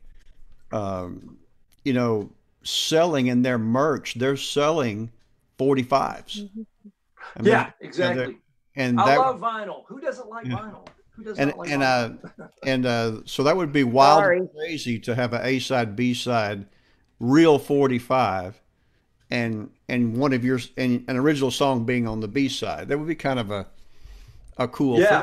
I think it'd be, awesome. And of course, it's on Spotify too, Yeah, especially as a tangible product. And like I said, the only thing I would worry about if they came out at the same time would be, would the cover totally just knock the original into a hole? It may not. I just don't know the answer to that. Okay. But I like that idea. I really like that idea, because you write a lot. You and I have co-written. I write every day. Sometimes I write too much. I'm 113 demos behind right now. So I'm in trouble, basically, with management and publishing, because I'm so far behind. But the thing is, you can't turn that off. And I'd rather get an original out there. If the 45 gives us that avenue to do that, I think it's a great idea. It's an awesome idea. Bobby, I wasn't sure what a time limit was here tonight. What's our situation here with that? Where are you, Bobby? In the meantime, what's your opinion of CDs? Well, see, you got to have something tangible on the road to sell. You have to. And I know this from working with John Jorgensen's band. He's got a bluegrass band that he travels with. He sells his CDs for $20 a piece. It's pretty high, right? But you're there to meet John. You're there to get his signature on the CD. And sales just happen on impulse at those shows. CDs are pretty important, I think, still now on the live format, on shows and in person. I think they're actually still extremely vital. And they're so small. My gosh, we got rid of vinyl records. We're going to get rid of CDs. I know they're on their way out, and we'll be doing thumb drives from here on out, but I'm not real happy about that, but that's the way the business is. Can I ask a quick question, please? Absolutely, yeah. Yes, I'm interested in having a private paid consultation. Are you available? Yeah, sure. I just have to holler at Rochelle here at the office, and just she keeps track of the schedule. But yeah, okay. Absolutely. Good. I have a lot of questions that are pretty in depth, and I don't want to, hog the time here. Well, and I've only gone through 2 pages of these 18 pages. There's so much to talk about. Tell me about it. Yeah. There's so much to talk about. We talked about a little bit about getting our product together and doing releasing. And Ricky Jean chimed in a minute ago. Very talented singer-songwriter. A lot of you guys know, guys and gals know of him. And basically a great songwriter. And I've actually co-written with him. And I think even though as we're good songwriters and we work hard to have great songs, to get someone to hear the originals, we still need people to listen to them. And in order to do that, we've got an almost still fan base. In other words, when Chris Stapleton came out with Tennessee Whiskey, he could not get arrested. I remember talking to the label person. They said, we couldn't get the guy arrested. We couldn't paint him in a pink suit and light him on fire and get him arrested until we cut Tennessee Whiskey. Now notice how different that cut is than George's. Totally different. And I think all the young people today don't even realize that was an old song. but it ended up being a song that put him on the map because it was a cover, because it had a large fan base, because it was well known. It basically did the job that they needed it to do, was to get him on the map so people would listen to his original stuff. And that is hard to deny. There's no way of denying that. So it's something that we've got to pay attention to. I don't like it either because I love writing, but I just want to let you guys know that as you're working on your songs, there's a rule of three. And this I learned from Tony Brown at MCA Records when I worked with Marty Stewart. And Tony Brown, gave me some examples about this rule of three. And I thought, what are you talking about? So you got an example, a clear example, and this should be something you think about with your material. If you just do a guitar and a vocal, it's much simpler because you got the guitar and vocal. If you do guitar, bass, and vocal, then you basically got three pieces within that mix, three pieces of identity or DNA within that song. And every song that you do, you're going to create your own sound. Guy Clark did this. All his records had a sound. Guy Clark wrote a lot of songs for a lot of different people. Bob Dylan did too. But basically he had a sound, and that was his songwriter sound that would match the icon you would have on Spotify, if you follow me. So what you do is you pay attention to the rule of three. Every record label and executive pays attention to this rule. Vince Gill is a prime example of a clear example of the rule of three. We've got a band, we've got an identifiable instrument, and we've got a vocal. Vince, his guitar, and the band. You really don't care who's in the band. You don't really care what they're doing. You just want it to sound great. So as a team, the band sounds great. On top of that is his guitar, which he's known for, and then his vocal. Mark Knopfler, Dire Straits, same thing. Band, guitar, vocal. You really don't care who's in the band. You don't give a rat's, as long as it sounds great and feels good. So it's the same thing. Female artists fall in slightly different category. Bonnie Raitt, obviously, if you're familiar with her, a blues artist, she's obviously in that three: band, guitar, vocal. Eric Clapton, same thing. Alan Jackson, a little different. George Strait, a little different. They basically don't play anything that instrument-wise that basically stands out. They've got their vocal, they've got a band, and so they fall into a little bit different mix. There's not that identifiable instrument that, it's basically an overall sound for those guys. Same thing with Carrie Underwood. There's no one instrument. You go, Carrie Underwood and that guitar player, fantastic. And the band, it's not set up that way. So they're a little different. Their metrics are a little different. But the rule of three has been extremely successful. And basically, it's just having a great rhythm section. Could be acoustic guitar, nothing else, or acoustic guitar and a cajon or an upright bass or whatever would give you that rhythm. And basically the vocal on top, and everything really in the groove, solid, broadcast master. It doesn't have to be elaborate. It can be really, really, really simple. Quick question: Is it necessary to have live musicians? I mean, are there programs like, I don't know, band? Well, I got to tell you, we use easy keys here at the studio. I do play piano because I got my degree at Berkeley, so I've taken piano. But I'm okay. I'm all right. If I lay it down, you darn sure bet I'm going to edit it and make it sound great. I'm not going to play something that doesn't sound good. But we use easy keys on Pro Tools, and basically it's 10 of the best piano players across the nation. And they played in this program like our drum program. And it's fabulous. Fabulous, I'm telling you. Amazing. There's a bass program that does the same thing. Guitars are not so great because they can't replicate the guitar sound, thank goodness. I'm still going to be okay. They're not going to take my job from me yet. But yeah, there's a lot of programs. Do we use live players a lot? We have a great studio that we do live at. We cut a lot of live bands. But the best way to record that I found out with Tommy Shaw, Billy Bob Thornton, when I co-produced for Billy, is we build a sound around the voice. And I should talk about this quickly because it means a lot to me and how I produce. And that's why we're so busy, I think. There's a lot of great producers out there and great players, just better than me. But I think what we do here is we're really concerned about quality and really concerned about making sure the artist stands out. In other words, if somebody comes in to sing and they don't sing that well, what I'm going to do is try to find where their sweet spot is. I'm going to try to find out where they sound amazing and not try to mess up what they've been working on over these years. They bring in some songs, and I'm not going to want them to totally change, but I'm going to really pay attention from a helicopter view on where do they sound the best. Ray Price lives right down the street from me here in Commerce when he was alive in Mount Pleasant before he passed away. And he said, Brad, I've got a 5-octave range and you've never heard it. And I thought, well, why not? He said, because I figured out my sweet spot was right there, and that's where I stayed. He said, I could have gone up here, I could have gone down, but I stayed right in the middle, and that's what made me successful.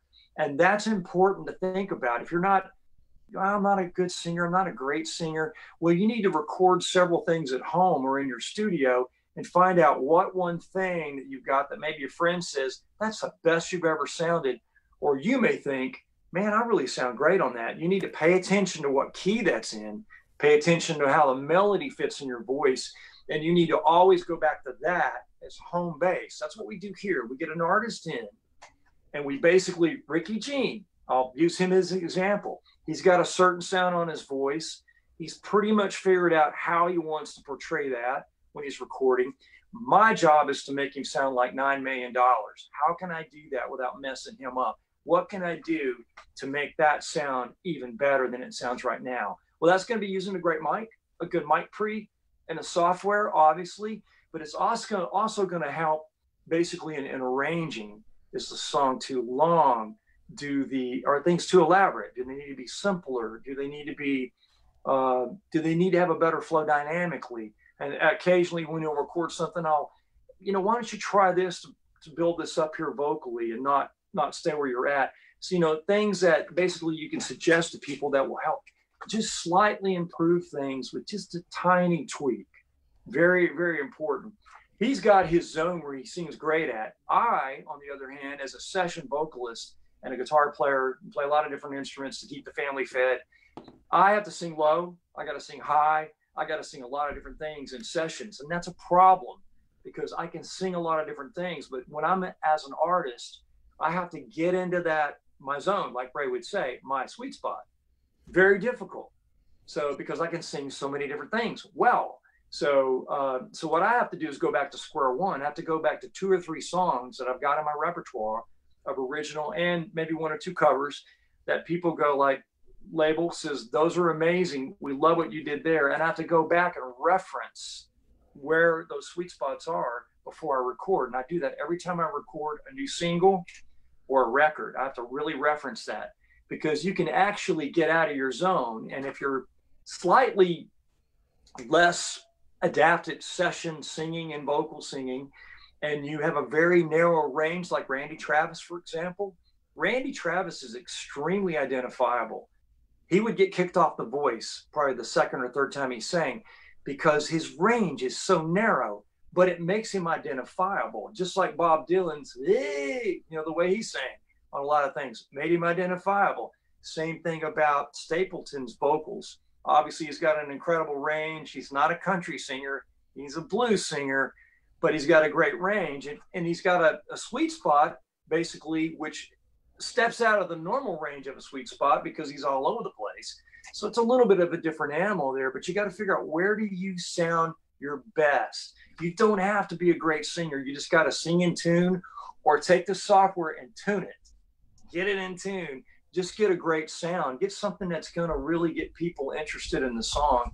It's so important, and when that first guitar comes on, or that first rhythm section, is it simple enough to grab their attention? Is it too busy? We're not here to make the guitar player famous. We're here to make the vocalist famous. It's all about that vocal. So when we do demos, we don't use live musicians a lot at one time. And here's the reason why. I've taken a long time to get to this question, this answer. As a session musician, we would come in to play on records every day, a 10, a 2, and a 6. Monday through Friday, 10-2-6, 10-2-6. You go in at 10, you get your charts, you're cutting for so-and-so, a lot of different people. And I might be playing acoustic guitar or mandolin, or I might be playing electric guitar or upright bass. It just depends on what the session is. And what happens is everybody comes in, the drummer may have had a fight with his wife that afternoon, the bass player had a flat that morning, so their energy's off. They're still pretty, you know, jovial guys, but you know, they haven't had such a great day maybe. And maybe some of the other guys have had a great day. So they come in and they want to play the best thing they played, but they really don't listen to the artist. They're a session musician. Okay, I got my chart here. And great, what are we going to do here? And they play you a tiny bit of the rough, just a tiny bit. Okay, great. Okay, I got it. Let's cut. That's it, guys. There's no rehearsal. It's like, are you ready? You in tune? Yeah, great. You good? You ready? Great. Okay, you take the first solo, you take the second solo, you fill in the third verse, and you cut that fast. I mean, there's no rehearsal at all. You read your chart, you play what you feel like is going to work there.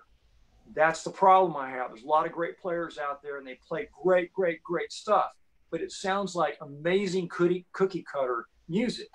When we cut here, and other producers produce in other towns, not just me, and they basically overdub the sessions, which they may have one live player or two live players, and then they overdub the other instruments. In other words, I play guitar, I'll come back and play bass and overdub, right? And I'll come back and play banjo or whatever the song requires.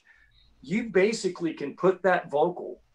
In other words, if somebody at the Dallas Songwriting Association sent me a rough on their phone, those are the things I love. Something rough, very rough, and not polished, because I can kind of get inside of the head of the artist, and I can actually feel like, what does this guy really sound like? Where's his sweet spot? Is he hitting that sweet spot? Is the key right for this guy? Or should we bring it up a whole step or down a half step? That kind of thing. So what happens is I put that rough from the telephone into Pro Tools. I make sure it's lined up with a proper groove that makes that feel good. And then I track all my instruments to the original song idea, because that's where the magic happens. I don't know about you guys, but if I don't record my song idea immediately on the cell phone, I'm going to lose it. It's going to be gone. I won't get it back. I won't get that cool thing that I had. And that's a thing that I like to cut to. I like to cut every instrument to that pilot track I call. Guitar over here, you know, electric guitar over here, bass in the bottom, maybe a drum track there for a little metronome.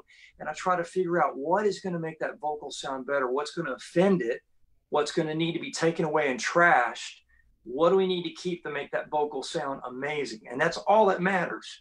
Anything else that offends how that vocal is going to sound once the artist comes in to cut a final vocal needs to go away. I don't care if it's the best guitar part I played, the best bass part I played. If it does not fit and makes that vocal sound amazing, it's in the trash. And that's the way we should all be cutting our you know, if you have someone that comes into your studio and you say, this guy's great, he's going to play on my demo, and he's ripping, and you go like, that's really fantastic, but it's all about my vocal. It's my song. I'm the singer. I've got a melody and a story to tell. It's not about you on guitar. You need to play things that are going to support the vocal. So playing and overdubbing sessions with one piece at a time allows you to kind of look and reference back to that pilot vocal and go, is the bass player playing a proper thing for this? Yeah, it's great. Now, if you cut live, you don't get the chance to do that. You basically have the artist come in, sing a scratch track. Everybody's cutting live right at that moment. And I may not play the best guitar part I've ever played. I may play something that's good and sounds great, but it's not really a fit for the vocal. And that's paramount for me. And if it doesn't fit that vocal, we need to stop and go to the Waffle House. Get out of here. You know? Brad, can you hear me? Yeah. You'd asked a little earlier about time, and I was answering you, but my mic was shut off. So anyhow, it's on now. And Harry, how many songs do we have to critique tonight? A couple, maybe. Okay, so kind of wind down in another 10 minutes, Brad. Yeah, sounds good. And you know, guys, this has been great. I've been trying to go through this as quickly as possible. Of the 18 pages of notes, we're through page 3. So you got an idea how much much there's to talk about here. I have a suggestion. Bobby's always looking for people to do what you're doing this evening, and I'm learning a lot. So come back in October. come back in October. I think we have an empty spot in October. I'll get with them and we'll look on the schedule and see how things look. But it's we can get pages 4 through 18 then. We'd love to have you back. Well, I appreciate it. I have an idea we've only scratched the surface of all your wisdom and knowledge. Well, and I've had some great coaches, and I'm learning daily, guys, about how things are changing right now, and that's made me excited again. I mean, I've been in the business a long time and been kind of jaded, worn out about things. I got to be quite honest, but I'm actually excited about music now that I can own. And I always owned my masters. We always owned our masters, but no one ever brought that subject up. The masters had ownership, and the labels would take those masters and hold on to them, but they never were as important as they are today because of Spotify and all the online stuff. So let's do something real quick here because it's going to be important. Once you release, I have a question. So back in the old days, the labels own the masters. Yeah, right. And now, if you control the recording and everything, you own the masters and not the label. Right, and that's a big advantage for us. Big, huge advantage. You couldn't do that. You couldn't do that back in the day. Well, let me tell you, I was just talking to a good friend of mine, Judy Mays. She worked with Pam Lewis out of PLA Media in Nashville. Very talented lady, very connected in the Texas scene, tied into the Billboard charts here in Texas. And she told me Zane Williams, you guys are probably familiar with Zane. Yeah, we like Zane. Okay, Zane is signed with a record label. And she said Zane has really been having a hard time. And he just now made an agreement with a software company where he can release his songs himself directly to the internet and make the money without the middle guy. Now, does this sound funny, me telling you guys this? We are all in that same position. I mean, I'm with a record label, but I basically own everything, my agreement with them, and I basically make the money directly without a middleman. Zane was with the label. Most people would say, I want to get a record label deal. No, you don't. They're the middle guys. They're the guys that basically take the money from the sale and say, you get a tiny piece of it. So Zane is trying to get out of that deal so he can sell like you and me to Spotify and iTunes, and the list goes on. So you can kind of see from that we've got a great frontier. The frontier is brand new and it's wide open. Well, I've got it. So all this talk about how it's so sad that the record labels have gone and the artists are suffering because there are no more, the record labels aren't doing what they used to. It's actually better now? Is that what you're saying? It's way better. I mean, the thing is, I can control everything I do, and I can release anything I want to at any time without having a board of directors and ties look at me and go like, Brad, we don't really like that song. And I'm thinking, it's the best song I've written all year. What do you guys talk about? I'm thinking that doesn't go through my head. We just don't feel like it's got what it needs. And I'm thinking, what do these guys know? They wear ties. They don't even get in the studio very often. You got all that to deal with, and Zane's been dealing with that. But with this, with this new situation, he's going to be selling directly. He'll get the money directly. It won't go through a label. And you think, wow, I thought that would have been the best way to go.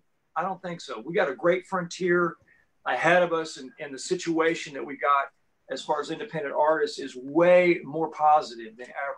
And I'm excited about it. I got to tell you guys. No, what's the advantage to these big stars having a label? I mean, well, the labels are small, and basically there's three labels, and they've all bought each other out, and there's conglomerates. I mean, you've got Beyonce on a master label, big label. You've got Stapleton on a big label. You got Taylor Swift, Carrie Underwood. It's like basically what they do. This is how Joel Katz, the biggest attorney in the music industry, told me it happens. Casey Musgrave somehow gets something to his assistant. He gets a song and he goes, wow, this is pretty good. He does a little research on the girl, finds out, wow, Casey's really cute and she's young. So there's a lot of longevity in the career. And so what happens nowadays is they write a $4 million check, right in the range of $4 million to start it. And Joel Katz will basically set up an LLC. And it might happen slightly different than that, but this is kind of a rough overview. set up an LLC. He'll take that $4 million. He'll have somebody in that LLC as basically a chief executive advisor with a team below that person. And they'll take Casey, put her into that situation, and that team will work that artist. And that team will work that artist to get the artist into a situation where they're generating revenue. Most revenue is all generated through the master downloads, as you know now, and live performances. Live performances. Okay, so a lot of it's about artist development as opposed to just promoting the music. Right. It's about, and basically it's a business deal. And Joel loves music. He's been doing it for years, but they'll spend that $4 million. And just like I had a cut on Tim McGraw's first record, and Tim told me he gave away 95% of himself. So the first 7 years he's on the road, we're all seeing him on TV and radio. We're hearing him on radio, and we're seeing him, you know, bus going down the road on this shot and this TV shot. We're like, wow, he's doing it. You know, he's really on top. And really, he was eating out of a tuna can, living in a one-bedroom apartment, making $300 a week because all that money had to be paid back. It took 7 years to do it. Yeah. And he looks huge. He's on a bus. He's wearing nice clothes. He's doing big shows and making very little because all that money's got to be paid back for the investment. And that's typically the way most of the deals are done. Big deals with Taylor Swift and all that. You know, her dad actually doing a bunch of money on that deal, but they're made with a lot of money. It's $4 million and up, and so anything below that's independent. I got a question. Yeah, just a quick question. I had a session in Nashville the way you described, exactly how you described. I paid a producer for that session, 3-hour session. It was done at County Q. I've done a lot of sessions there. Yeah. Great place. So, do I in fact own the master? You paid for it. It's your master. Okay, because I had that in an email that I paid the producer because I don't actually have a paid in full stamp from County Q. No, but you have your session files. Do you have your session files from that? Okay. Yes. See, they're all dated. They're all dated and time-stamped. And in a court of law, that's what's going to defend your master. Okay. Now that particular case has not happened yet, a defense case involving that. Right. But from talking to my attorney friends, that the time stamped on your Pro Tool sessions is what's going to defend your ownership. Hey Brad, we have to kind of move on now. We've got these songs to take, but what we do is we ask our guest speaker to sit in with our panel, Barbie McMillan and Joe Milton, and critique these few songs that we have. Are you willing to do that? Absolutely, yeah. Okay. Well, I want to give you a big hand for your. Thank you, guys. Appreciate that. Thank you very much. That was great. Thanks, guys. Appreciate that.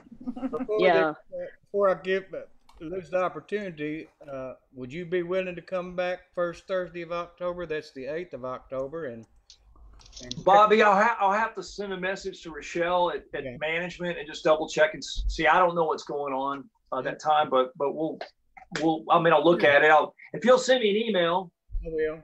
I'll make sure she gets it and they can check on that. Okay, I'll follow up with an email later. Okay. Because I don't handle the schedule. You're right. Brad has a boss. I do. The manager is the boss.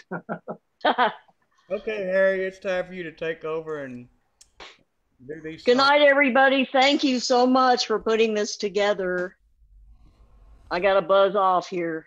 Okay, Jerry Alice. All right. Hasta la vista, baby. You'll be back. Yeah. Everybody see the cars? Yeah. Yeah, I see cars. Okay. I like those cars. That's where I grew up. Yeah. What year Ford is that? Well, that was about 1951ish. Yeah. Let's say that's very early 50s. Yeah, very early 50s, and everybody had a Ford or Chevrolet, you know. Hey, Harry, is Joe Milton with us tonight? No, Joe's not here. So Joe is not available, apparently. So we've got Barb and we've got whoever, and whoever wants to jump in. Brad. Yes. Okay. It looks like we got 2 songs here. We got Got 3 songs. Well, that's not. I don't think we're gonna do that one. That one. Okay. Let's see here. Which one do you want to do, Alexis? The worstest. Huh? I entered both of them, so. Okay. Go for it. Okay. Well, let's get the lyric up here on "Lord, I Can See the Mountain." You got shape notes. Anything you want to say about the shape notes? Yeah, this was one of my first attempts at shape notes. I sing it every week, but let me get the song going. I have now 5 shape note songs. We don't know what shape notes is, but it's just like a staff. The notes. Lord, I can see the mountain. I feel the tremble. I'm so unworthy of you. Lord, I pray. Okay, Harry's getting ahead of himself. So I wrote this one, and it is in the form of shape notes, which is just a staff. Each note has its own, fa, sol, la. Okay, so it writes out the music as well as the melody, the lyrics. Yeah, but each shape has its own name: fa, sol, la, do, all that stuff. And so then I had someone else do like a choral singing on it for me for the parts. So that's not me singing. And it's a little strange because I didn't realize how much of an accent he had.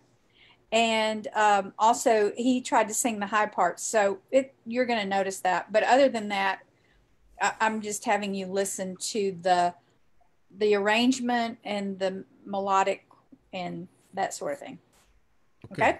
Mm-hmm. And I will attempt to scroll that manually as the music plays. So we'll see how that works. Well, it's going to be really hard, Harry. I think you probably actually need to put the lyrics up there in addition or something, because the page goes back and forth. Because when you hit a well, do I have the lyric then?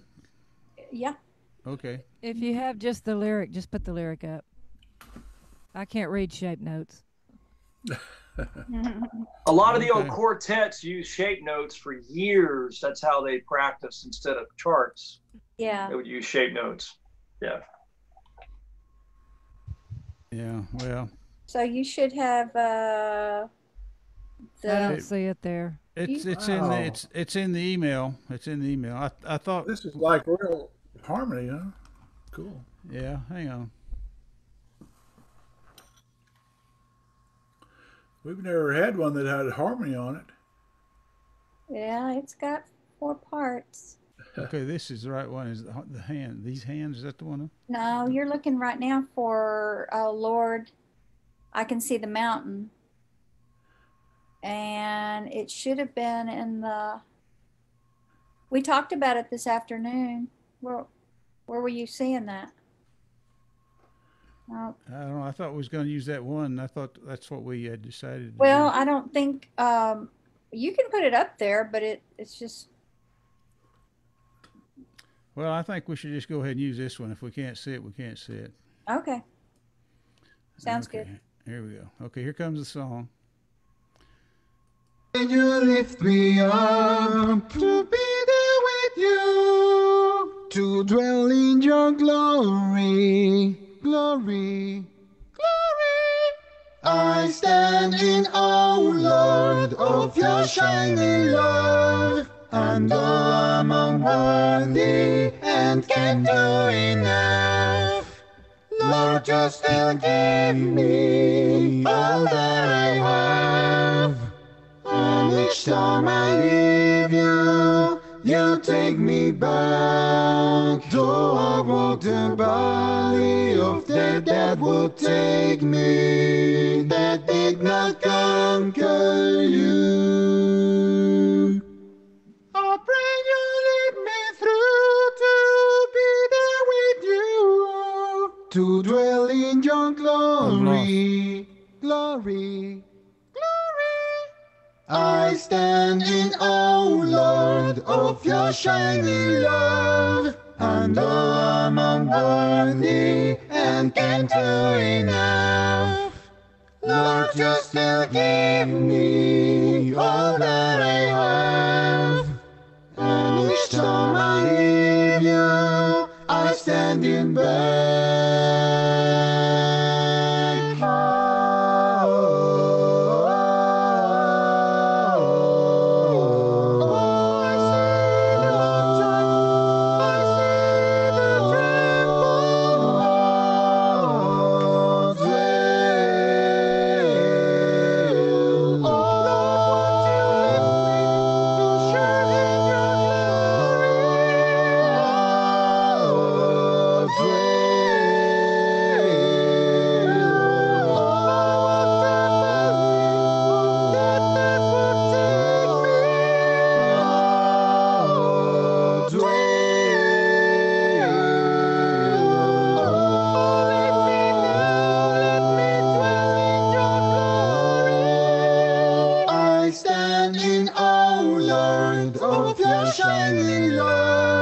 And though I'm unworthy and can't do enough, Lord, you still give me all that I have.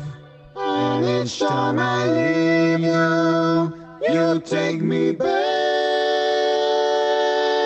The Lord is my shepherd, I shall not want. In paths of his name's sake, he leads where I walk. Lift me up, let me dwell in your glory. Lord, I can see the mountain, I feel the tremble. I'm so unworthy of you.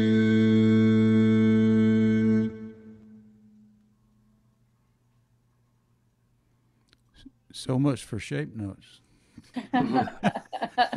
It's pretty complicated. I love the song, but I didn't know what I was doing.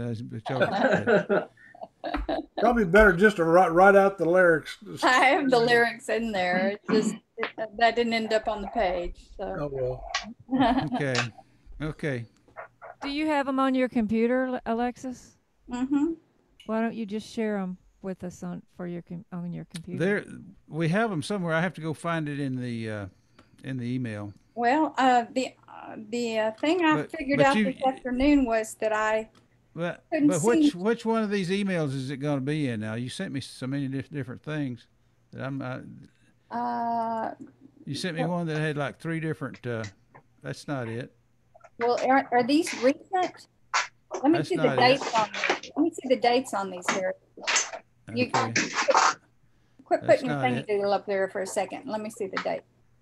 I didn't send that to you today. I sent that to you last month. Oh, okay, down here. Which one? One of these? Yeah. Lord, I can see the mountains. It's one of those two. I think it's the one. I think it's this top one. The top one? I think it's the top one because I sent it to you after I sent the other one. That's a WAV file right there. Let's see if it's this one. Okay. It's the bottom one. It's one of these. One is the, see if this is it. One's Word. Probably the one that's the document. It's the Word. Oh, the one that's in Word. The one that says document there on. Mm-hmm. Yeah, Word. Yeah, there you go. Okay. So this is what I wrote in the first place, and then I sang it, and then I sent it to get somebody else to sing all the parts. I mean, I have people all around me that could sing all these parts, but I wanted to get it done. I didn't have time to mess with it. Can y'all see that? Mm-hmm.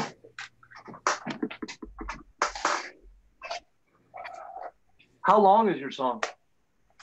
It's long, but our songs can be long. What would be the market for this song? Obviously, it could be pitched to some market, and I don't mean that to sound commercial, but you know, if you write something like this, you'd like maybe somebody to do it.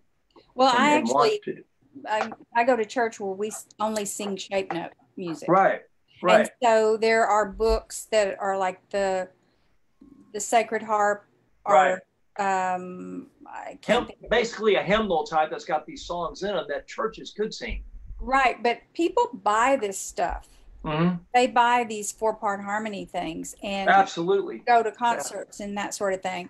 I don't, but I love to hear it. But yeah, I would love to have it. I would love to go in the studio and have, me and 3 other people sing all the parts. Right. Instead of it being one guy singing all the parts, because it loses something. Because actually a lot about shape note singing is the unity of the voices. Right. And how they meld together. And when you have one person doing all the parts, you lose all of that. Yeah, you do. You lose a lot of energy. And the one thing, I mean, if someone else, I don't want to step in front of anybody else, but the low voice was natural because it was his voice. Right. And having one natural voice in there made the other voices sound ultra processed. Right. Like almost unnaturally processed. And also it made it hard to even understand the lyrics when he was really up in the high, and you could tell it was synthesized. I can hear the tuner on the voices. And the one thing we do with tuners is we try to tune them to where they don't sound tuned. And you really have to know how to use a tuner to do that. It takes a little bit of time, but I mean, the melody's really cool. It would have been great to hear all natural voices and not a processed stack. That's my only negative thing about it. It's like, dang it, that would have been so nice to hear, just a real set of voices. It'd be really cool. I agree. The words look great. Okay, so I have a couple of things I might mention to you. All right. I thought that all the parts sounded right, and Brad is right on about, and we all know that as far as being a good demo, it's too processed, and it needs to sound natural. So it'd be good to get some natural voices. But just looking at your lyric here, I would think that your verse 1 is your chorus, because of the lyric there. It's got the hook in it that has the title there, and it's right on top of it. And I would use that as your chorus lyric. And then the other part, and then you've got a verse 2, and then so I would try to use the verse 1 and then maybe take the chorus, and I don't know, I'd have to hear it again to it was so disjunct. I can't really tell you what the melodies are or whatever, but try to work your chorus lyric into your first verse, I guess. And just start out with use the first verse. It starts out with a chorus. Then it comes in with the first verse, and then have the chorus again, and then the second verse, and then your bridge. And then the last part, is that a spoken part that is added later? The Lord is my shepherd, I shall not want. Oh, okay. So it's a second bridge or an outro or something. Yeah. Is it an outro or? Yeah, it's an outro. Okay. Yeah. Okay. So that's it. That's a whole different part. It's really hard for me to see the lyrics on here because my phone, it's so tiny. You can't see them, can you? It's so tiny. So I'm sorry about that. But your best lyric to be, and this is a great worship song because it is direct address to God. Yeah. And it doesn't get any stronger than that as far as a good worship song. And I just really like the lyric of that first verse because it has the hook in it at the beginning, and I think that ought to be your chorus words, and you can switch it around. Yeah. Well, okay. Now on the shape notes, nobody says this is verse 1. I don't think. Okay. I'd have to go back and look at it. This was how I wrote it in my head. Okay. So you may have mislabeled it here. So do you repeat that same section again? Yes. Okay. All right. So then you just need to call that your chorus. Okay. And I wouldn't. And then your other parts can be, your verses. Okay. So I'd have, the chorus like you've got it started out with a chorus, and then have a verse, and then a chorus, and then a verse. So you're saying where I have the first chorus is actually a verse. Yes, I would say that. But you have to have your verses, of course, have to have the same melody, and then your chorus needs to have a different melody. Yeah, you're gonna make me crazy going back to finale. Oh. I have had it for less than a year, and it's not easy. You know what's easier and free is Note Flight. Note Flight's way easier. It's way easier, yeah. Well, except for does it do shape notes? Yeah, I don't know if they have shape notes or not on Note Flight, so I don't know. But anyway, well, you've already got that part written down. It seems like you could just copy and paste it and put the different words under it or something. Hopefully it's that easy.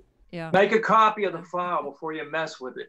That's yes. Famous last words. Good. Also in this, I mean, I'm kind of familiar with this because, I'm trying to think of his,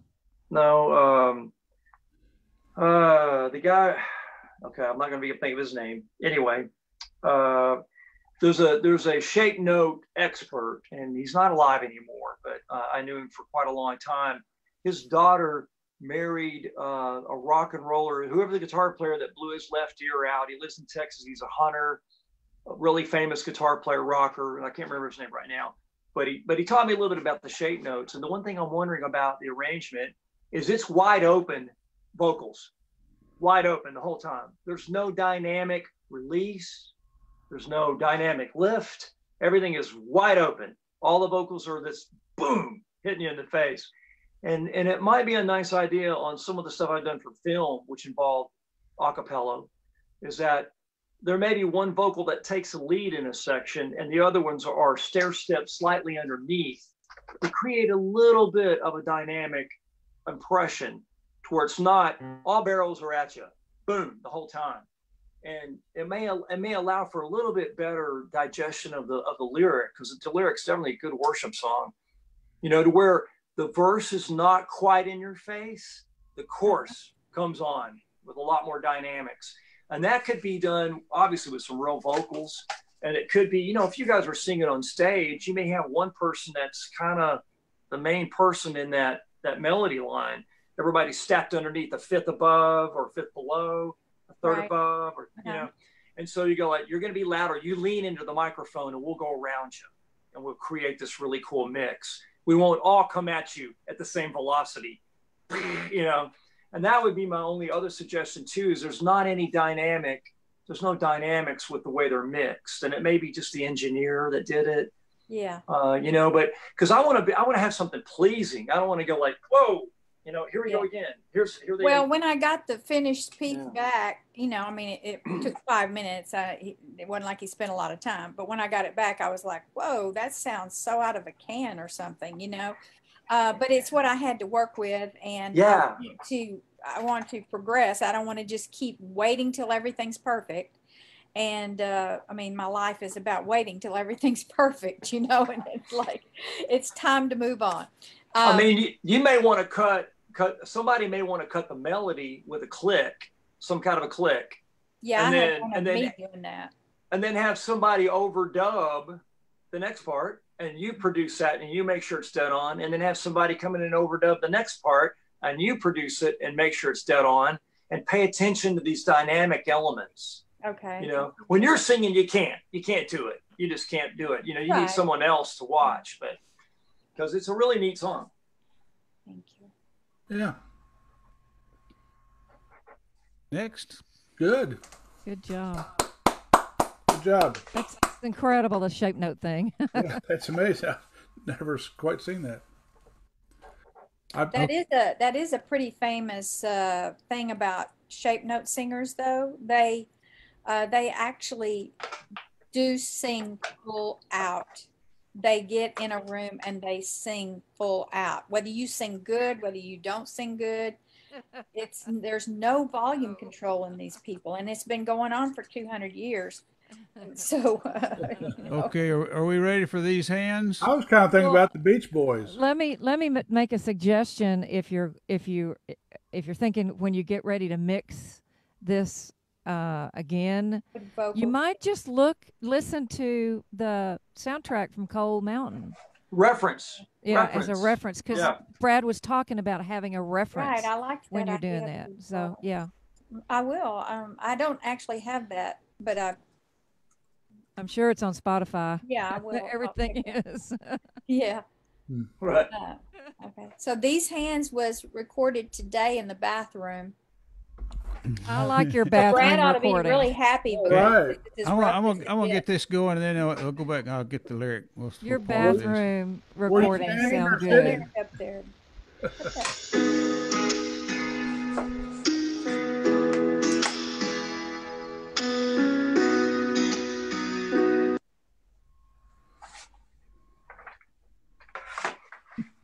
What did you say, Barbie? I like your bathroom recordings. They have good reverb to them in the shower or whatever. Okay, here we go. Here comes the music. Don't forget to back it up. Back it. Yeah, I backed it up. That's okay. I backed it up already. You didn't do that before, I don't think.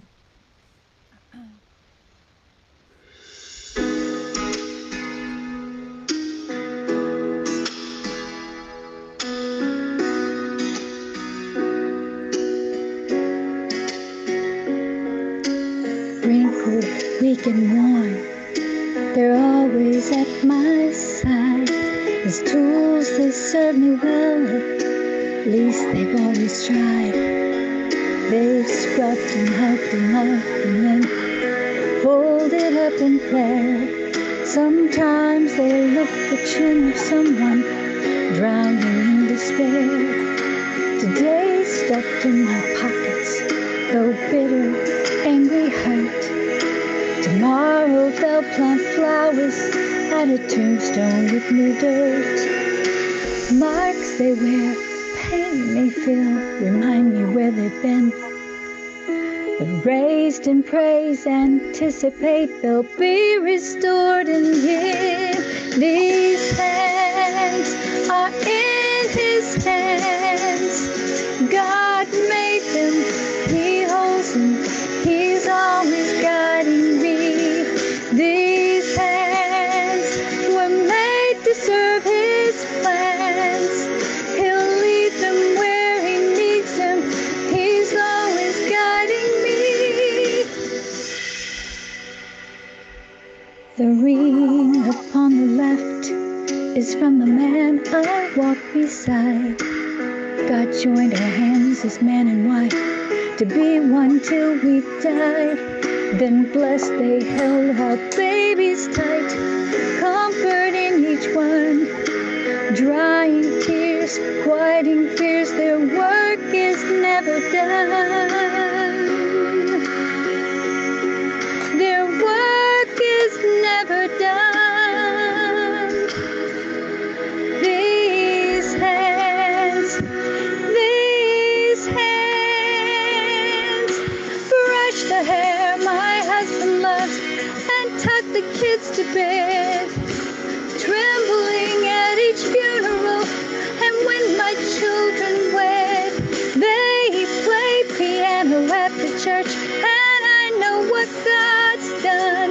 He's given me these hands to serve till the day He comes to take them home. These hands are in His hands. God made them, He holds them, He's always guiding me.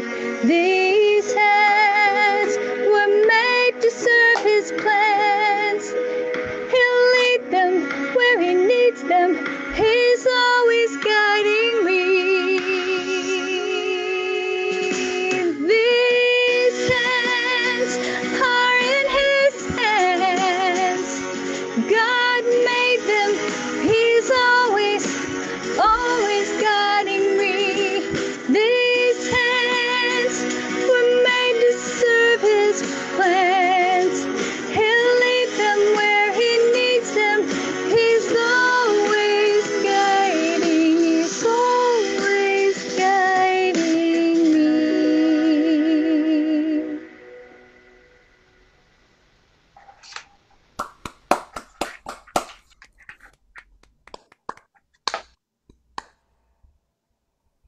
Cool tune. So you cut that in the bathroom on, how'd you cut it? Well, I played it on my laptop, the track, I think it was a WAV file. And then I sang it into my phone, and I usually can get a better mix than that in the bathroom. But for some reason today, I don't know what was going on with me technologically today, but I was having I was not in the space. Things were not working around me. So that was the last time I was going to do it. I was tired. Great melody. I mean, it's a great singing, great melody. The one thing that I would say about this song is it would make an incredible pilot to cut the song with. You have all the pieces there. Mm-hmm. That would go into Pro Tools, and then you would cut a clean piano. You would cut a clean set of drums and a very pristine vocal, because you've got a great map. This is an awesome road map. You know, as far as pitching it, it would be maybe a little iffy because of the quality, but a great map, because you're obviously a really good singer. I mean, your intonation is dead on. Melody was nice, really nice. I mean, but this would be how I would cut a rough. I would take my guitar, I'd go in the bathroom, I'd get my phone and cut it, and then I'd put it in Pro Tools. If only I could play the guitar. So. Well, I'm just saying, piano's fantastic. You know, that piano track would be great if it was super clean and nice and didn't have the distortion. You know about all that. You already know because the way you cut it. But a great pilot to cut like the real track on. So you're saying if I took that into your studio, you would take it and go, here's what I'm hearing, and here's what we need to do with it. And you've already got the elements there. I mean, basically, you pretty much found the sweet spot for that song. It's got a great melody. It's got a great message. You've got all the pieces for the arrangement. My thought would be how can I create a better dynamic for the verse so it draws you in without changing much? You know, for the verse? Yeah, because you want the verses to have a certain feel to them, to where the chorus has got lift. And your voice does that. Your voice has that intensity, and the music does. And if it wasn't distorted, it wasn't tough to hear, it would, I hear it done in my head. I hear the whole thing finished. I have a question. And it's a great song, man. Love it. Thank you. If you were to record it, would you start from scratch, or would you use the parts that were already done by Alexis? If she had a clean piano or MIDI, I would take that MIDI, put it in Pro Tools, and I would use one of the best sounding piano programs on the market. There's tons of them. And that piano would sound fat and lush and amazing. So, if she's got for troubled water. Yeah, if she's got the MIDI, for that, you could use that. You could really benefit from it. If some of the tracks are real clean, you could use those. You really could if you've got clean recordings of them. Because my reputation is such at stake when I deliver something and I put it out there, or if I do something for Ricky Jean and he puts it out, if I don't make sure it's the best I can do, and it's no distortion, clean, it's my it's my reputation. It really is. So, but what a great song, man! Thank you. You're a singing fool. Thank you. And I mean that with all respect. Oh, thank you. I've never been called that before. Well, that's what the Fairfield Four. Have you ever heard of them? Quartet called the Fairfield Four. They're four black gentlemen that wear overalls, string ties, and they press their overalls and they wear dinner shirts. And they've been doing it since the late 40s. And that's what they would say. Say, you a singing fool. The Fairfield Four, been around a long time. Yeah, really great bunch. So I have a couple of things to say. All right. So one is, be sure that your verses melodies are the same and not different. I think your verse 1 and 2, your melodies. I'm really bad about that. I know. That's a good point. That's why I'm reminding you of it, because when you get to the sheet music, you're going to hate yourself. Except for I don't know how to shut it off in my head. Yeah. When I'm writing, you just pick what's best. You can do that because you play the piano. I don't play the instrument, so I only hear what's in my head. So what do I do about that? Well, you have to just pick the best of the best, because you record yourself singing the first verse and repeat it. Yeah, just repeat the same melody. Yeah, you need to stick to just a few motifs. Yeah. You don't want to have too many musical phrases. So can I make that verse 2 a pre-chorus? Well, but you don't use it every time around, so it's not really a pre-chorus. Yeah, they repeat. Yeah. So yeah. Dang it. So now yeah, I know. So and then the other thing is, it's almost like you don't get to the chorus fast enough, but I understand why you've waited till after the second verse. Yeah. But if you're gonna wait till after the second verse, then you definitely need to have a full chorus after the third verse before you get to the bridge. And then the thing about the chorus after the bridge, where you go back down to pianissimo and sing it an octave lower or whatever, I don't know if you're a whole octave lower. I think you need to stay up there because your bridge builds the intensity of the song. And then it just dies. Yeah. It drops. You want to keep it, you want to let it grow there. So just maybe cut out that first chorus at the bottom and just go straight full tilt boogie into the last chorus. Yes. Well, you can repeat the chorus twice, but you just need to, the chorus needs to be exactly the same every time. Yeah. And you need to have that these hands, the way you built that first chorus up, that was perfect. The way you built it. I would take parts, if I were you, I would take parts of your first verse and your second verse and put them into one verse as far as pick those lines. That's a good idea. That's a great idea. Because the reason why I said that, let go? then if that confuses you, then just pick the second verse melody because it was the better of the two melodies. The second verse melody was better? Yeah. Yeah. And the reason why is because the last line led up to the first line in your chorus. It's a dynamic flow right into it. Yeah. Right.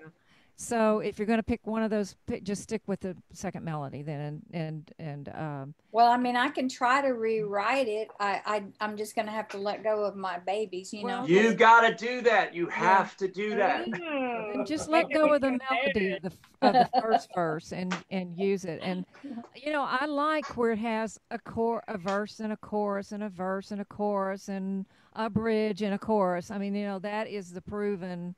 That's the method structure. So you may take too long to get to the chorus, but I don't know. I mean, have to just figure that out in the end. And you know what they always said in Nashville is don't bore us, get to the chorus.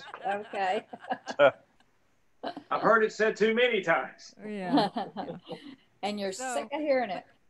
Otherwise, I mean, your rhyme schemes are perfect. Your melodies are great. You just got too many melodic phrases, and your bridge is a little long. But I read it and I couldn't figure out how to cut it back. I would personally cut it back to 3 lines if you could, but it's a 5-line thing, and so that still works.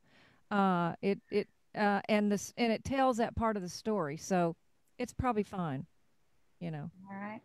Well, if I give up some lines from verse 1 and 2, and go with the second melody from the melody from the second verse, and then add a chorus after the third verse. Right. And then just cut it down to one chorus at the end. That keeps it at a pretty decent time. Okay. Keeps you moving. Okay.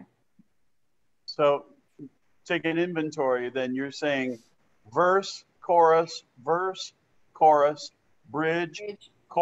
and maybe repeat the chorus. Maybe, or have a tag. Yay! And stick to one melody. Right. And go see Brad and let him do it right. I have a question. How did you develop your backing track? Where did that come from? I sing my lyrics into the phone, and then I'll find different people to play with them. What do you mean, find different people? You mean you had individuals play that backing track, or is it? Yeah, no, not individuals. I had a person do it on their computer. So they probably got a clean copy of it. Maybe. I don't know. So one person created it on their computer? Is that what you're saying? Yes. It was a computer created backing track. Yeah, it was a computer created back. That's that one was, yeah. So maybe I can get stems. I don't know. I sometimes I get stems. I don't know if I have them for that song. Well, if you can get the individual tracks, you could throw them into GarageBand, mix it how you want to, get you a good 48 one of these, you know, and put down a really awesome sounding vocal, because you sing great. You deserve this microphone. Well, I just bought the microphone Harry told me to get, and it's not that one. Well, there's a lot of great ones out there. There's a lot of good ones out there. What did you tell us to get, Harry? On the microphone? Yeah, on your list. Just a USB mic. No. That's just for the open mic thing. That's not necessarily for recording, right? Yeah. It's to use it at our open mic. Okay, so I need an AT4040. That's, I mean, $288, and it sounds like $1,000 microphone. Okay. Fantastic. Well, really, my son really keeps trying to get me to get a better one anyway, so I guess I'll. If you have that mic, you can use it for everything. So. Cool. Well, I just got an Apollo X4, which has the Luna DAW. Right. And I'm slowly losing my mind, but I'm just trying to jump in there and do it. What you might want to do, you guys might want to think about, is when I teach at A&M, like one audio class for the semester in January through May, because I'm too busy to teach any others, but I do that so I can get interns. And what I do is we create, with your software you're talking about right there, create a template. And that template, go online and figure out how to create the template for that. Every time you open a session to do a song, the same template comes up every single time. And everything is exactly the way you had it the last time you cut. And you get familiar with that. You start gaining some confidence, and you get better and better and better at audio recording if you'll use a template that's the same one every time, where the tracks are laid out the same, reverbs, compressors, everything's laid out. If you do a fresh one every time, you have to create from scratch. And it's a lot of work. It is, yeah. A lot of work. Well, sounds good. Maybe I'll sign up for your class next year. Well, guys, I've got. I don't want to be an intern. I've got to take a phone call, so I've got to grab this phone call. But I want to say how much fun I have had. It's been a blast. Thank you so much, Brad. Thanks a lot, guys. Brad. Thanks a bunch. See you, Brad. It's been a while. Yeah, man. Good to talk to you, Wayne. See you guys later. I'm gonna try to see if I can get off of here. Thanks so much. Bye. Thank you. I'm gonna bow out now as well, and I do appreciate y'all being here and having me. Thank you, Wayne. I guess the meeting's over just pretty much then. Well, without me. Yeah, that Wayne is just gonna be. I don't know what I do, but I learned a lot tonight. On your own, I guess. Hey, I want to throw something out. Brad was the one that sent me to DistroKid, 5 years ago. And one of the things that he told me has come true. And you can actually put a song out in the morning, and it'll be out on Spotify that afternoon. Wow. That's how quick they're connected to Spotify. And the other thing that he said was, if you're going to like the ease of how it works, and it's very easy to work. In fact, the very first album I did, we realized that I named the album Ricky Jean Ride in Duck Creek Station. That's what I named the album. Guess what? that got so confusing. Amazon got so confused. Because it was by Ricky Jean Wright and the album was Ricky Jean Wright and Duck Creek Station. So I went back to DistroKid and said, I want to change the album cover and the name of an album auto released. You know what they said? Sure. What do you want to do? Wow. So I was able to send them a new picture and a new album name, and I named the album one of the songs, Folks Like Us Were Born to Sing, and boom, and a day they changed it. That's pretty awesome. Nothing happens that easy. and then they sent it out to, and it took a couple of weeks, I think, for all of the other people to catch up with it, like Apple Music and Spotify and all those things. But it is so easy to work with and easy to correct a mistake if you make a mistake. And I've heard nightmares from other people when they're talking about trying to do something like that, Glad I stayed around for that, but I'm going to say goodnight now. All right. Take care. Hey, Ricky, I got a question for you. Are you still there? I am. Okay. So a while ago, I had already signed up for DistroKids. It's only $19 a month. I mean, a year. Mm-hmm. So when he's telling us that if you're on a label, if you had that kind of support, that you aren't going to make money in different ways, and then over here on DistroKids, are you going to actually make that whole 0.04 from DistroKids, or do they take some of that? They don't take anything. Really? Yeah.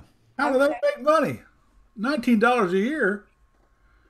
Well, you can also pay them for extra things. There's other things you can pay for, but the regular price for unlimited downloads is that 19, a year. But there's some other things that I've paid for along the way, and one of them was if I wanted to have all of my songs continually uploaded to new channels that come available, then there's another thing you can pay for, and that means you don't have to go back and load them up like when TikTok came along and all the other ones.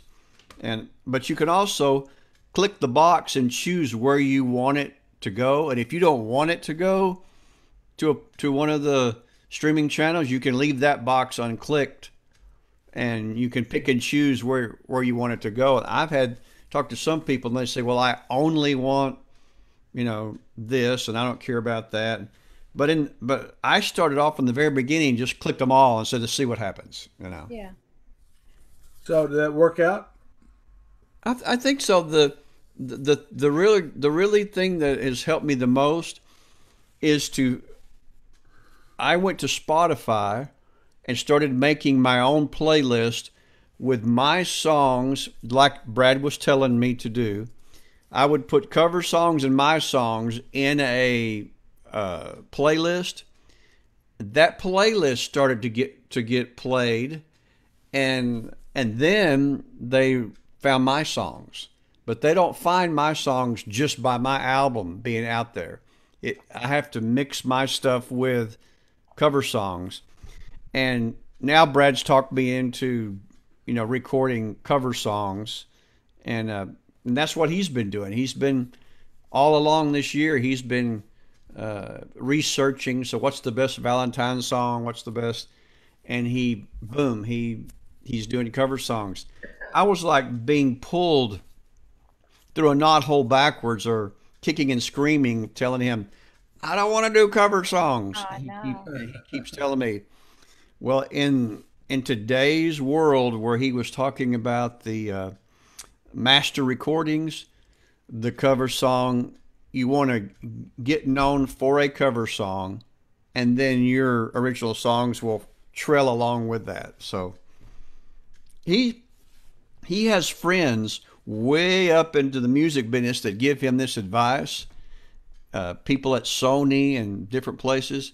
So he's getting the straight scoop and he's very generous to pass it on to us. We've heard some great inside baseball tonight. It was good tonight. Yeah. Actually, I've met Joel Katz and had dinner with him and a couple other people in New York back in the 90s.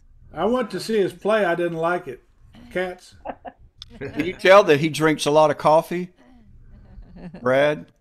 He just he goes that speed all the time. I think he was disappointed that he didn't get to give us his whole spiel after he probably worked on it all. Hey, I'm ready to hear the rest of it. Yeah, I want to hear some more. Okay, It could be a five-parter as far as I'm concerned. One comment that goes without saying, actually, but we have a really good recording here, and the whole thing will be on Facebook for anyone to see that wants to go back and watch this. A lot of people could really learn something from watching this video. Oh, yeah. A lot of people could benefit. It's going to be a high quality compared to. And it could turn a lot of people on to Dallas Songwriters Association that we're not all nuts. You know? Well, hey, Ricky, you sing shape notes. Yes, ma'am. Yeah, you do sing. I went to singing school too. You did. I know. So maybe I need to pull you in as a bass. I don't know. Are you? I don't know if that. You know, I'm a black sheep now, so they might not approve of me singing shape notes. If it's on my recording, I get to do what I want to. Hey, y'all, it was wonderful. It was wonderful. Great meeting. Yeah. I don't know if we want to just chit chat, but if anybody wants to chit chat, you're welcome to chit chat. I've got a question for Ricky Jean. Ricky Jean, did you talk to your boss about playing Saturday? Not yet. Not yet. You're waiting for the right moment. She's doing the big banking business stuff, and she came home a while ago, and I was in here, so I haven't talked to her yet. Okay. Are we talking about Vicky? Yes, ma'am. How's she doing? She's doing good. She's doing good. She's going to be grandma for number 6 in about 4 weeks or 3 weeks. Grandma number 7 in December. Wow! Congratulations. And I'll be grandpa, but don't tell anybody. I want to thank Bill Martin for showing up. He's kind of. I've got 7. He's a board member. Have we given him a title yet or anything? Yeah. What is his title? title? Show up first before he gets a title. Well, he went to. I was a little delinquent a couple of days ago, so I'm glad I'm not. He was at a board meeting a month ago. Well, no. What do you want to do, Bill? Are you a membership kind of guy? Didn't we already discuss how I was going to do the toilets and the bathrooms and stuff? Yeah, we got a lot of that problem going on. Well, given that we're in COVID status, The virtual right now, toilet I cleaner. live in Wiley, so if you're doing bathrooms tomorrow, put me on the schedule. Well, anyway, I guess that's it. Hey, y'all come Saturday. We're going to do the showcase 12 till 2. I know Barb is going to play, and Don's going to play, and if need to, I'll play. And we've asked Ricky Jean to play, so that's 4 30-minute sets, and we might get Bobby. He's got his new Focusrite. Yeah. What's that? What's a Focusrite? That's an audio interface. Digital interface. That's what you need to be getting, Michael. So you haven't been tuning in on our Wednesday open mics. I watch them on the Facebook. Zoom Lab. Well, you can tune in and play. And we could. I guess we could. I guess we could do it like a. Would you want to play some, Bill, on Saturday? I'm not sure, but thanks for asking me. We could do like We could do it like just a, what do you call it? A circle of 4 or a circle of 5, something like that. I've got a program planned. She's got a program planned. Uh-oh. Okay. I've been actually So you may get uninvited. Okay. Yeah, that's fine. Okay. Well, anyway. I'll take a rain check for. But you know what we can do though, and what we should always do is allow at the end for an open mic kind of situation for people who want to join in later and and just do a circle thing at the end. Do we get cut off for time? Well, we're set. The program is 2 hours now. Yeah. And do they shut us off after 2? No one shuts anybody off. No. Okay. We can go like for 8 hours, I think, with that. Really? Yeah. Okay. Mm-hmm. Yeah, you could have an open mic then. We can't stay awake that long. But someone has to sit there for 8 hours when you do that. Harry doesn't want to do that. So, anyway, if y'all want to have an open mic, we can have an open mic. So I'll see y'all Saturday. Thank you very much. Bye. Thank y'all. All right. Everybody, thank you for guys. your help, Barbie. Okay. Yeah. And happy 4th of July if we don't see you. Yeah. Okay. Don't eat too many hot dogs.